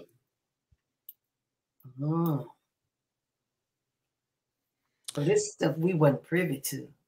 Yeah. Kelly also required Jane to have sexual contact with other men and women at Kelly's direction, including the women living with Kelly, his assistants Lily and Cassandra and Alex, a man she had never seen. Everybody's name. Had never even seen prior to Kelly directing her to have sex with him. Kelly decided with whom she would have sexual contact and when it would occur. Kelly recorded most of these encounters and always remained in charge, directing each participant precisely what to do and when to do it. Faith. And, I saw an interview with Faith, and, of course, they coming from, families as preachers and pastors. And that's a whole telling situation in and of itself. Yeah. There's no way that the pastor of a church is going to say, the pastor is not going to get up and say, this is my prodigal daughter. They're not going to say that. Of course, they're going to spin the narrative and make Faith appear like, she was this pristine, choir girl. And then the interview, you're showing just, cleavage and ass, and you're showing it, you're. Has she been arrested before? I don't know, but she's projecting, she's promoting. Yeah, she's been arrested for drugs. Yeah, all the sexuality, but we're supposed to believe. And you're promoting it very comfortably. Like I say, I'm not judging her. I ain't mad at her. You're doing it well, but you don't get to come up off of that image and seem and appear comfortable in it, and then turn around and say, well, I was a victim. If did Kels turn you into this sex kitten that you're out in public now looking like? Because you're very comfortable with it. And, and at the risk of sounding like I'm victim shaming, it's not what I'm trying to do, but it's hard to draw the two, because if you look at a real sexually abused person, their whole demeanor, even after they've had therapy, is the last thing they're going to do is put themselves out on Front Street with their ass. Take, for example, those women that was held in that house in Cleveland. You don't hear about them. Girl. No. Those are in the movie, but you don't hear them coming out afterwards. And all of these girls are on being interviewed and during during the interviews are like, yeah, well, so here's my next project coming up. That's what leads me to also believe that what Jane Doe number 5, AKL Azriel Clary, what she said in the letter, that it wasn't until the got involved, promised these people book deals, movies, reality shows, things of that nature. That's why all the girls turned on him. Every person you see being interviewed is talking about their upcoming project. Oh yeah, well, I got a book, I got an album, I'm doing this, I'm doing that, and look at my ass. See, I can twerk. Let me break it down for you. Exactly. Break it down. What? And then on top of that, you flew in and flew out and drove in and drove out. You did it too many damn times. Mm-hmm. I'm sorry, but I ain't buying it. No. And then y'all favorite AUSA, Elizabeth Geddes, up in here. This is really just a soft porn novel that she submitted. 109 pages of soft porn up in this piece. They just reading it and reading it. They probably this is over and over. This is porn, because they talking about putting it in her mouth and, oh my God, turn around and, they got to put out backwards, grabbing a condom, putting it on, and then riding. I put it on them, and then I got to riding. You remind me of a G. Okay, so they're just doing too much. It's just doing too much, and this is an unprofessional brief as far as I'm This concerned. is very unprofessional. They Very, know this is going into public record. very unprofessional. Mm. When Faith got home to her parents' house, she texted Kelly a selfie. Did Kelly make her do it? No. She texted Kelly a selfie and her name and went to sleep. Hmm. Several hours later, after she woke up, Faith noticed that Kelly had texted her back, complimenting her and inviting him to come see him while he was still in San Antonio. Faith did not take Kelly up on his invitation, but began communicating with him regularly by text, phone calls, and over FaceTime. Why are you still hollering at the dude? Exactly. Why are you communicating with him? Mm-hmm. And you say Faith declined the invitation, but you don't say why. Hmm. Was the father and them taking her to a church conference? Huh? Was you going to the Kojic? I don't know what their religion is, and Lord, please forgive me because I ain't trying to make fun, make light. I'm just really trying to draw a picture here. If you're gonna put all this that Kelly was sticking his fingers in here and there and putting her mouth on this and that, tell us why. Because it had to be a clean Oh, reason. wait. No. They said that that's the labor is the form of having sexual contact. Yeah, That's the labor. Making it slave, trying to make it like that's a slave in trafficking. But tell us why Faith did not go to meet with Kels while he was still in San Antone. Because clearly it wasn't because she never wanted to talk to him again, because she continued texting and FaceTiming him. So go ahead and finish the sentence and tell us, AUSA Gettys, why did Faith decline the invitation? But you don't want to leave that out because it might really make it clear that the only reason why she didn't go is because her mama and her daddy, allegedly, I don't know, I'm just making this up, but you had another obligation. I agree with Elvira. They're just trying to they know this is going to be public, so now they're trying to humiliate him further. Even more. Yeah. Elvira said they are still trying to humiliate Kelly. Go on and say it, Elvira. Ain't that the truth? Yep. They don't they're gonna put all this out in the public. So yeah. It's just out of control. It just show how nasty those girls was. Queen Diva says she back on the stroll with her girl Summer Bunny, drive me crazy. Absolutely. Make them look bad. Yep. Says, can they do that? What was the point of seal? All this. I don't put it in the rebuttal. They don't even go with the motion. I mean, what was this for? It's ghetto. They don't even go with the motion. Ghetto. They pulling straws. They're hoping to inflame the judge, but the judge, I can't wait to see what she says. Because I just can't wait to see what she said. She talking about getting permission to go to the bathroom from the van. What the heck does that got to do with the price of tea in China? Yeah, I don't get it. Yeah, it's the continuation of the smear campaign of R. Kelly. All of these things. Listen, if he did do all of these things, if he did do all of these things, these girls were willing participants, and just by virtue of the fact that Faith exercised authority when she declined the invitation.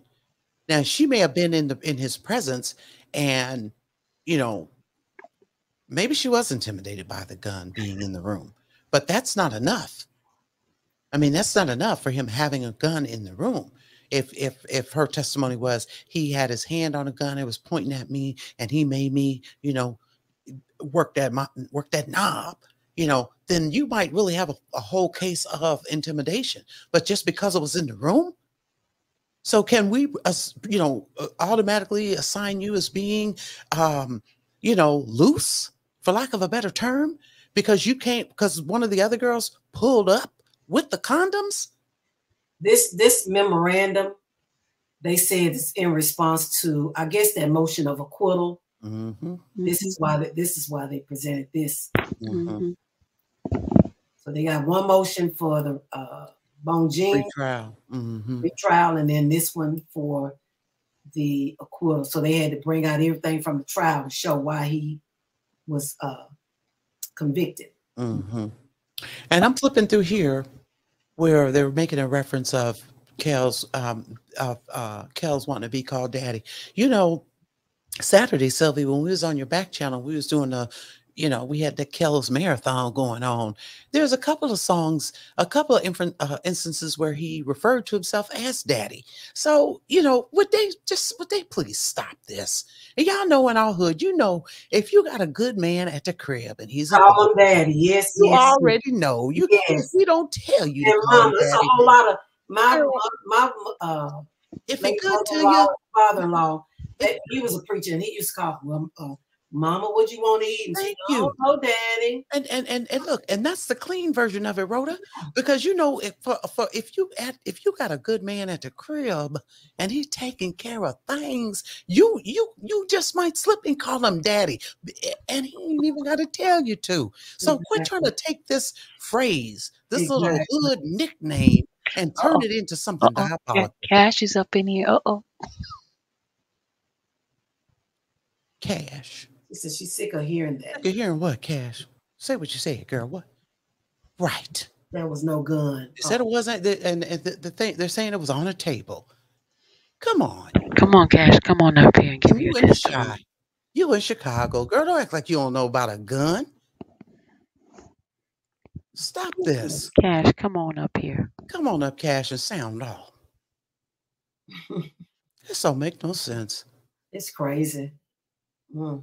And see, I feel like a black AUSA wouldn't even put that in there, because especially if there's some black jurors on there, because they know that we're going to interpret that as normal vernacular in our hood, in our, you know what I'm saying, in our circles. They told her to call him daddy. You feel what I'm saying? Yeah. Like, come on. Like, come on, people. Just stop it. It's too much.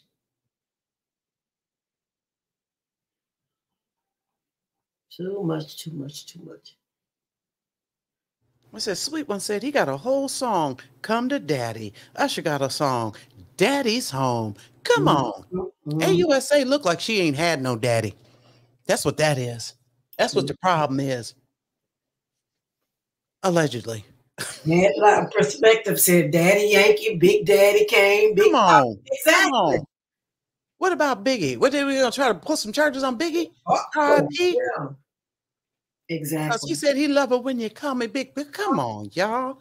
This is perspective. Me said Poppy Chulo. This out of control. Puff Daddy, Daddy Lolo, Daddy Yankee, and Big Daddy. That's what I'm talking about. And now all of a sudden, Kel's used the word daddy. And it's a crime. It's blasphemy. Yeah. Girl. Wait a minute. Wait a minute. I'm looking at. You don't want no daddy. Wait, Perfection bullies Chloe. Who calling me? Oh, that's that. Oh my! Be careful for AUSA Getty sees you. She might bring some charges up on you. Lord have mercy. So Johnny said, if he did that to me, I would have been calling him daddy too. If he did what, Johnny? Shoot. All this stuff they saying he did to him. Just a mess. It's a hot mess. Ugh. She's still, AUSA Getty's is still lame. See, they trying to get all their good in because they don't have the final say. Exactly. She's gonna come back with them. She's gonna come back with them, hit them hard. Ain't nothing they can do. Right. Perfection said, I heard someone say Papi Chulo. Shout out to Toria Williams. It's just out of control. Yeah. Too much. Just out of control. So when Faith indicated that she was not into girls, Kelly responded, well, if I want both of you, to work this knob. Ain't this crazy? I mean, they done wrote them. Ultimately, it's about pleasing me. So you're going to work this knob with her. That's what Kel said. But he used direct language. If he would have used the word penis, I would have said that. But I mean, y'all know what he said. This is worth blue. 50 Shades of Grey. Girl, what you done said? What you done said? Oh, Lord. Mm. That's all you can do.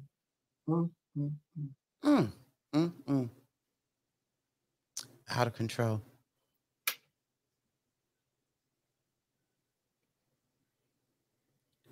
I don't know. Sylvia, you still there, girl?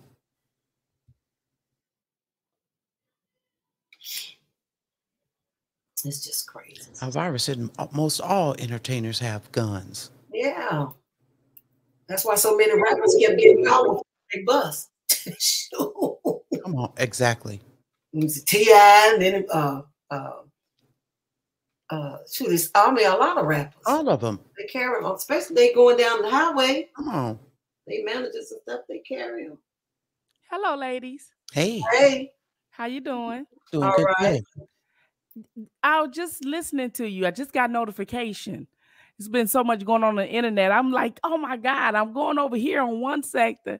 Then it notified that Bonjean dropped another. I didn't know what to do. Where to go? He's spitting fire. He's spitting fire. Hey, girl. How you doing, baby? Good, how you doing? Good. Listen, they didn't even reply to the government. Didn't even reply to the last motion, did they?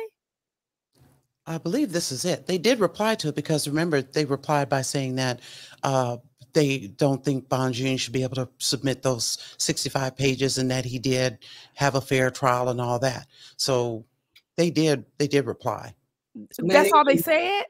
I mean, they said a whole bunch, but I'm just. Oh, I didn't see that. I missed that. So they did, because I know she dropped the motion back in February. I didn't know that they had replied since, because nobody was really talking about it or making a big deal out of it. Yeah, so they submitted, and then Bonjean put in her 65 page, and then the judge said, nope, break it down to 20. And then Bonjean came back and said, look, I need the whole 65 pages. And so then the judge said, okay. And then Bonjean put it in. So the AUSA Getty's had already made her, had already sent in her opinion or her response to why they shouldn't even be allowed to get the acquittal or the retrial, whichever motion it was that she was responding to. It must not have been strong.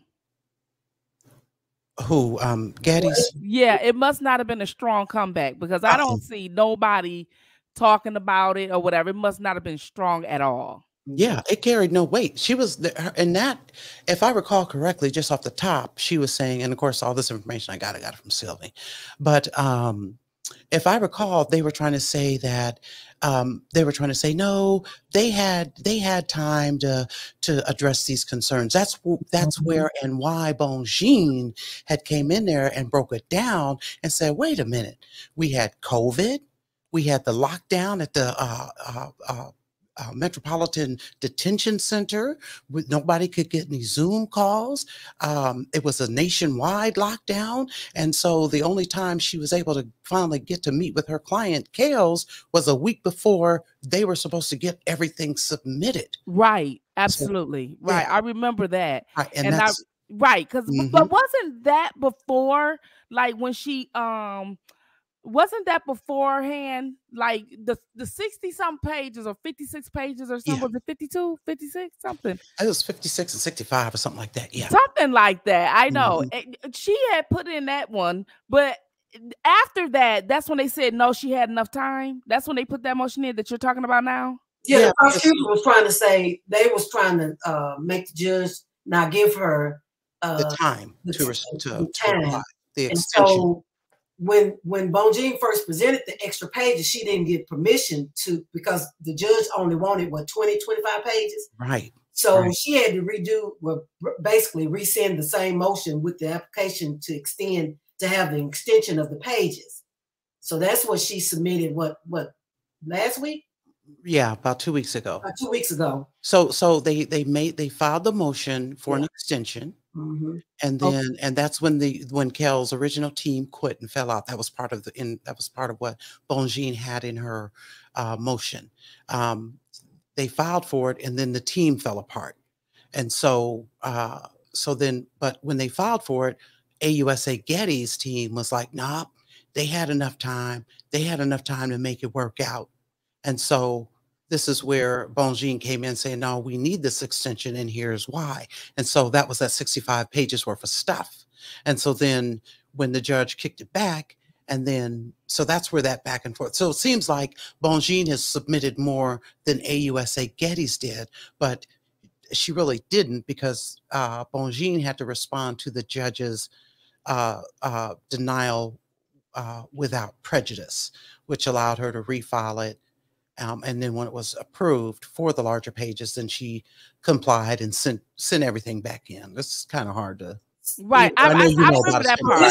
I know you know about a Spitfire because you be on it. You be on it. This is the government's response to her motion for a new trial and the acquittal. Right. So the 45 pages is for their response to the retrial, and this 109 motion pages that was dropped is their response to the request, the motion for acquittal. So this is their response. They just got in tonight, the government's. Okay, the government's is what y'all was reading. Yeah. Mm-hmm. Well, also Bongine. See, and what I'm not clear on is where this falls into the the back and forth, because we know that the last thing that Bongine submitted was, okay, so what we're reading from, what we were just reading, this right here that we got up on our screen, is Getty's response to what Bongine put in. Bongine's motion for acquittal. This 109 pages. So what we was reading before, the 45 pages, was the government's response to the motion for a new trial. Okay. Yeah. Okay. So I mean, and Spitfire, you running it right. You bring it. You helping for clarification. So that's a good question. So the court did what it did, and Kel's old team said, we want to, what do you say? We want a retrial or something of that nature. And it was, they had to submit the motion for it, but they submitted it late or something of that nature. The government came in, AUSA Getty said they don't need an extension because they've had plenty of time to do all this. No, so they didn't. They didn't. No, they didn't. Right. They did not, because they kept complaining. What they did was they did let the judge know and put it on record that they kept complaining that they needed more time. And so with a new attorney coming in saying, okay, I'm needing more time. Right. You know what I'm saying? It obviously it's not more time. You have to understand, like, it's like 7 to 8 of them in the government. They can break all that down. You know what I'm saying? Right. His legal team is 3, 4, 2. They had issues or whatever, but it still was COVID. It was still locked down. Mm-hmm. She was the one that ruled that he couldn't be out to face these charges. And you have no merit of why you did not give him a bond. You have none. Right. You know what I mean? And I know that she, you know what I'm saying? Because he should have been out to fight this case.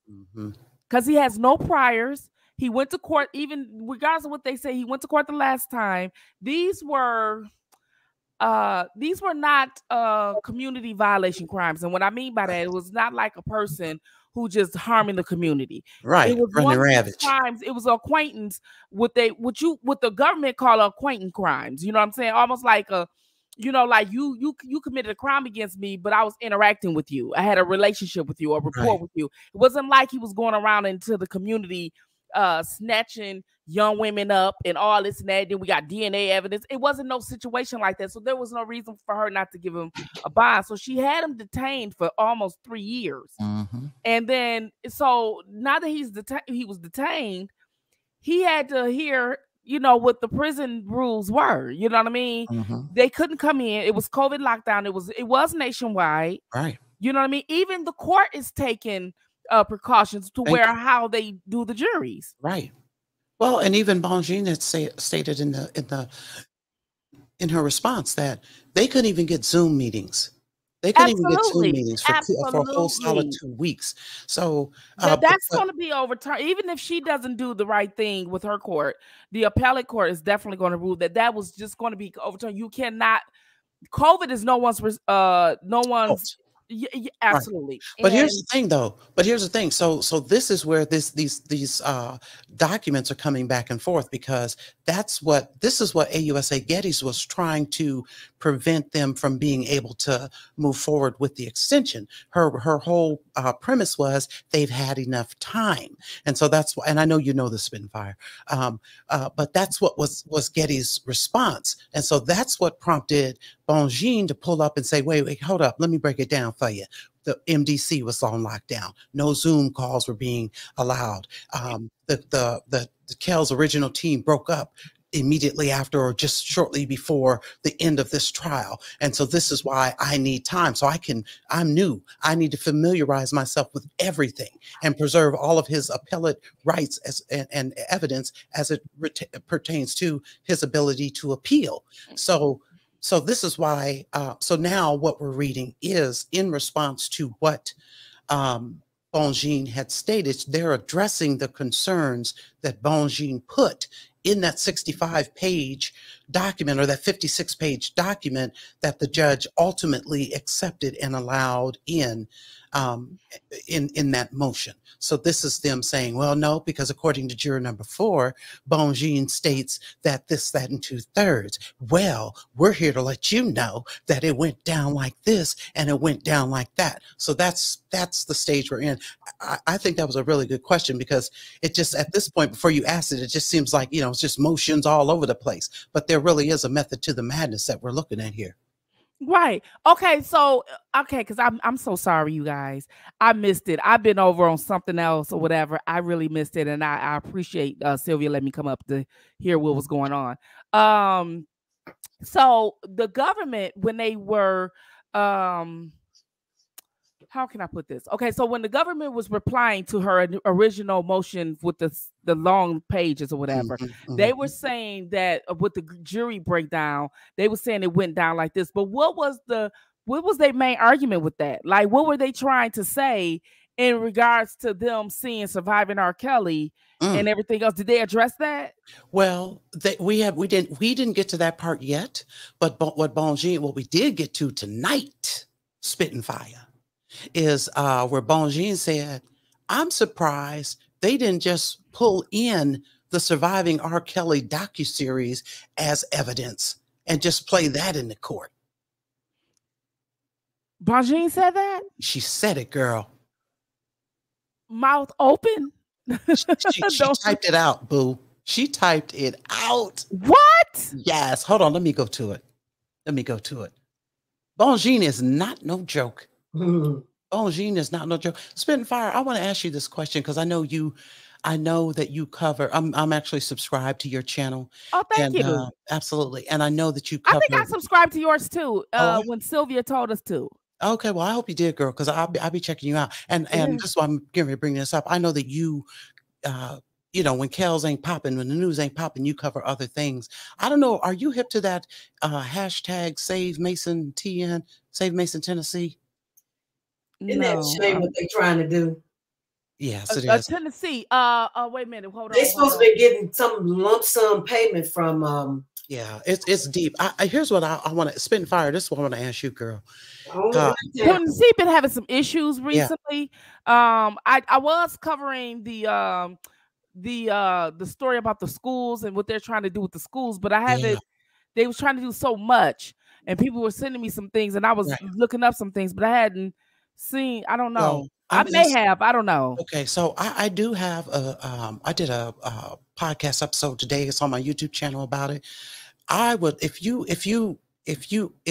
check that out, and if it resonates with you, I think it'd be great if we could do a collab on it, because you're a logical individual, and I feel like if you feel what's going on there, I feel like you would be a great voice for advocacy in the situation. And so on that episode I did today, it gives kind of like the start to finish, or the start to current, about what's going on. So if you find out about it and you're down for it, girl, could we look at doing a collab about that?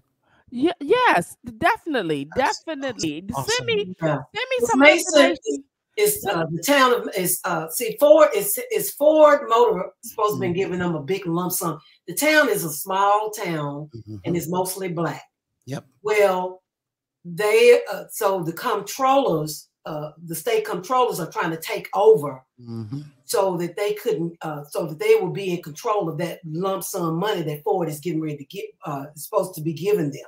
It's a mess. Yeah, Ford is actually getting ready to build one of the largest manufacturing plants ever in the state of Tennessee there.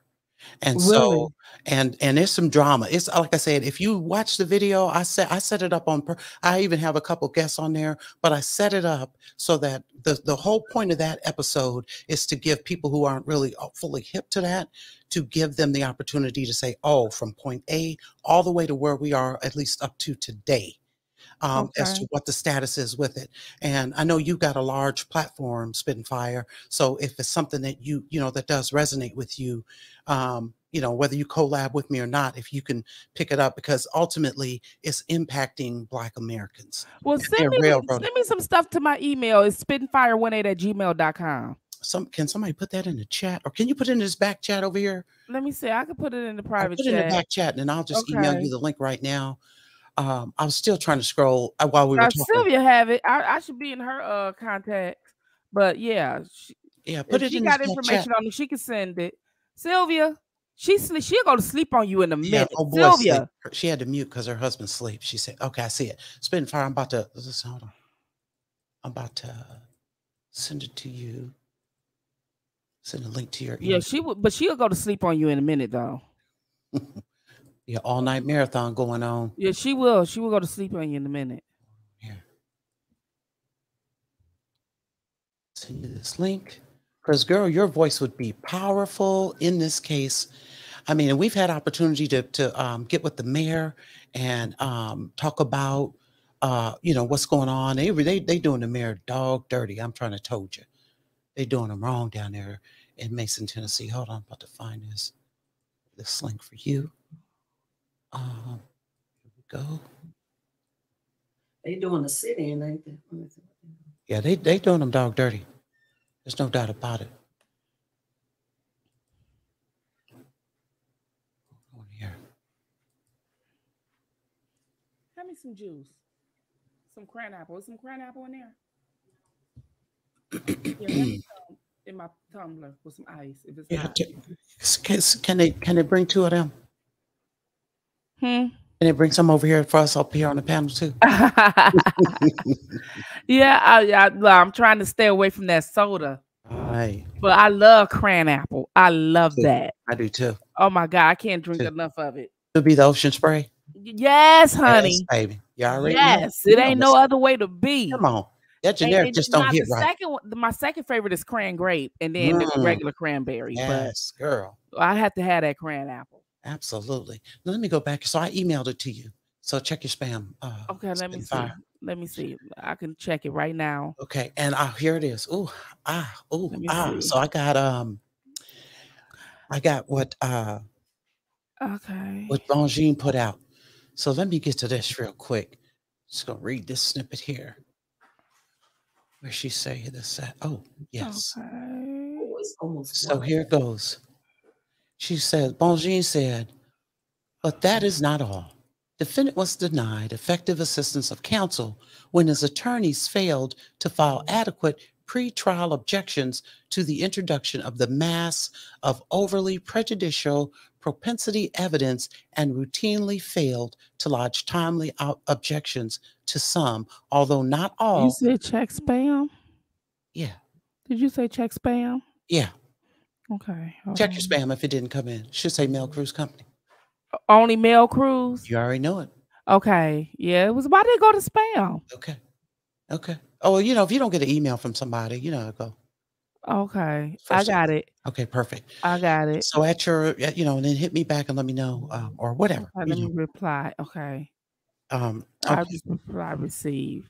Okay, just give me a few days. I'm already behind on a whole lot of stuff. Yes, I know. I know. Girl. I feel you. Give me a minute. I'm behind on a whole lot of stuff. Mel. Yes, ma'am. Spitting. Sylvia, I got to get up in the early a.m., Yeah. so I'm getting ready to call it a night, people.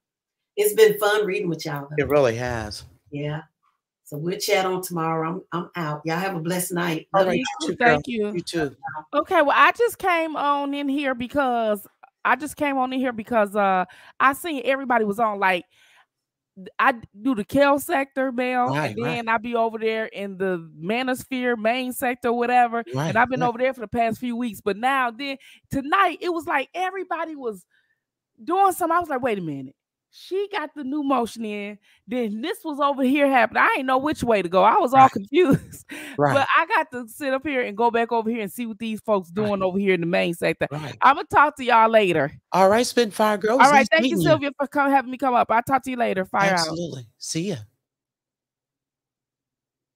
All right, Sylvia, you still on deck? I think we must be getting ready to get to a close, y'all. We're gonna come back though, I'm sure. We're definitely gonna be back tomorrow. I just hope I get to be a part of it. I gotta be in class tomorrow.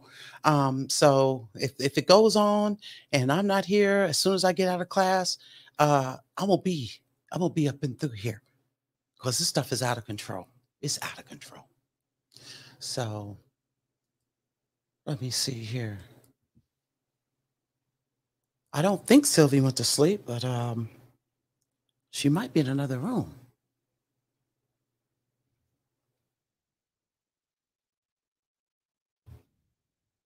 Purple Couch, you still on deck?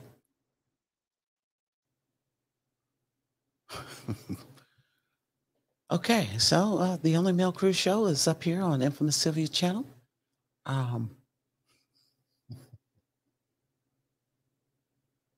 right, Unique Thoughts. Unique Thoughts say me too. Good night. Johnny Hickson said tomorrow is a Cardi B reading. Nosy Grand. Good night, Nosy Grand. Rob Sancho. Hell yes, she will. Quick, fast, and in a hurry. Text her. Yeah, I just did. Muddy said, call her. Perspective Me is chocolate. Perspective Me, girl, you know you play a real good Tasha K, girl. I'm telling you. All right, then, Sylvie. Well, I see you in the chat saying good night. It was nice meeting all of y'all. And I guess we'll see you when we see you.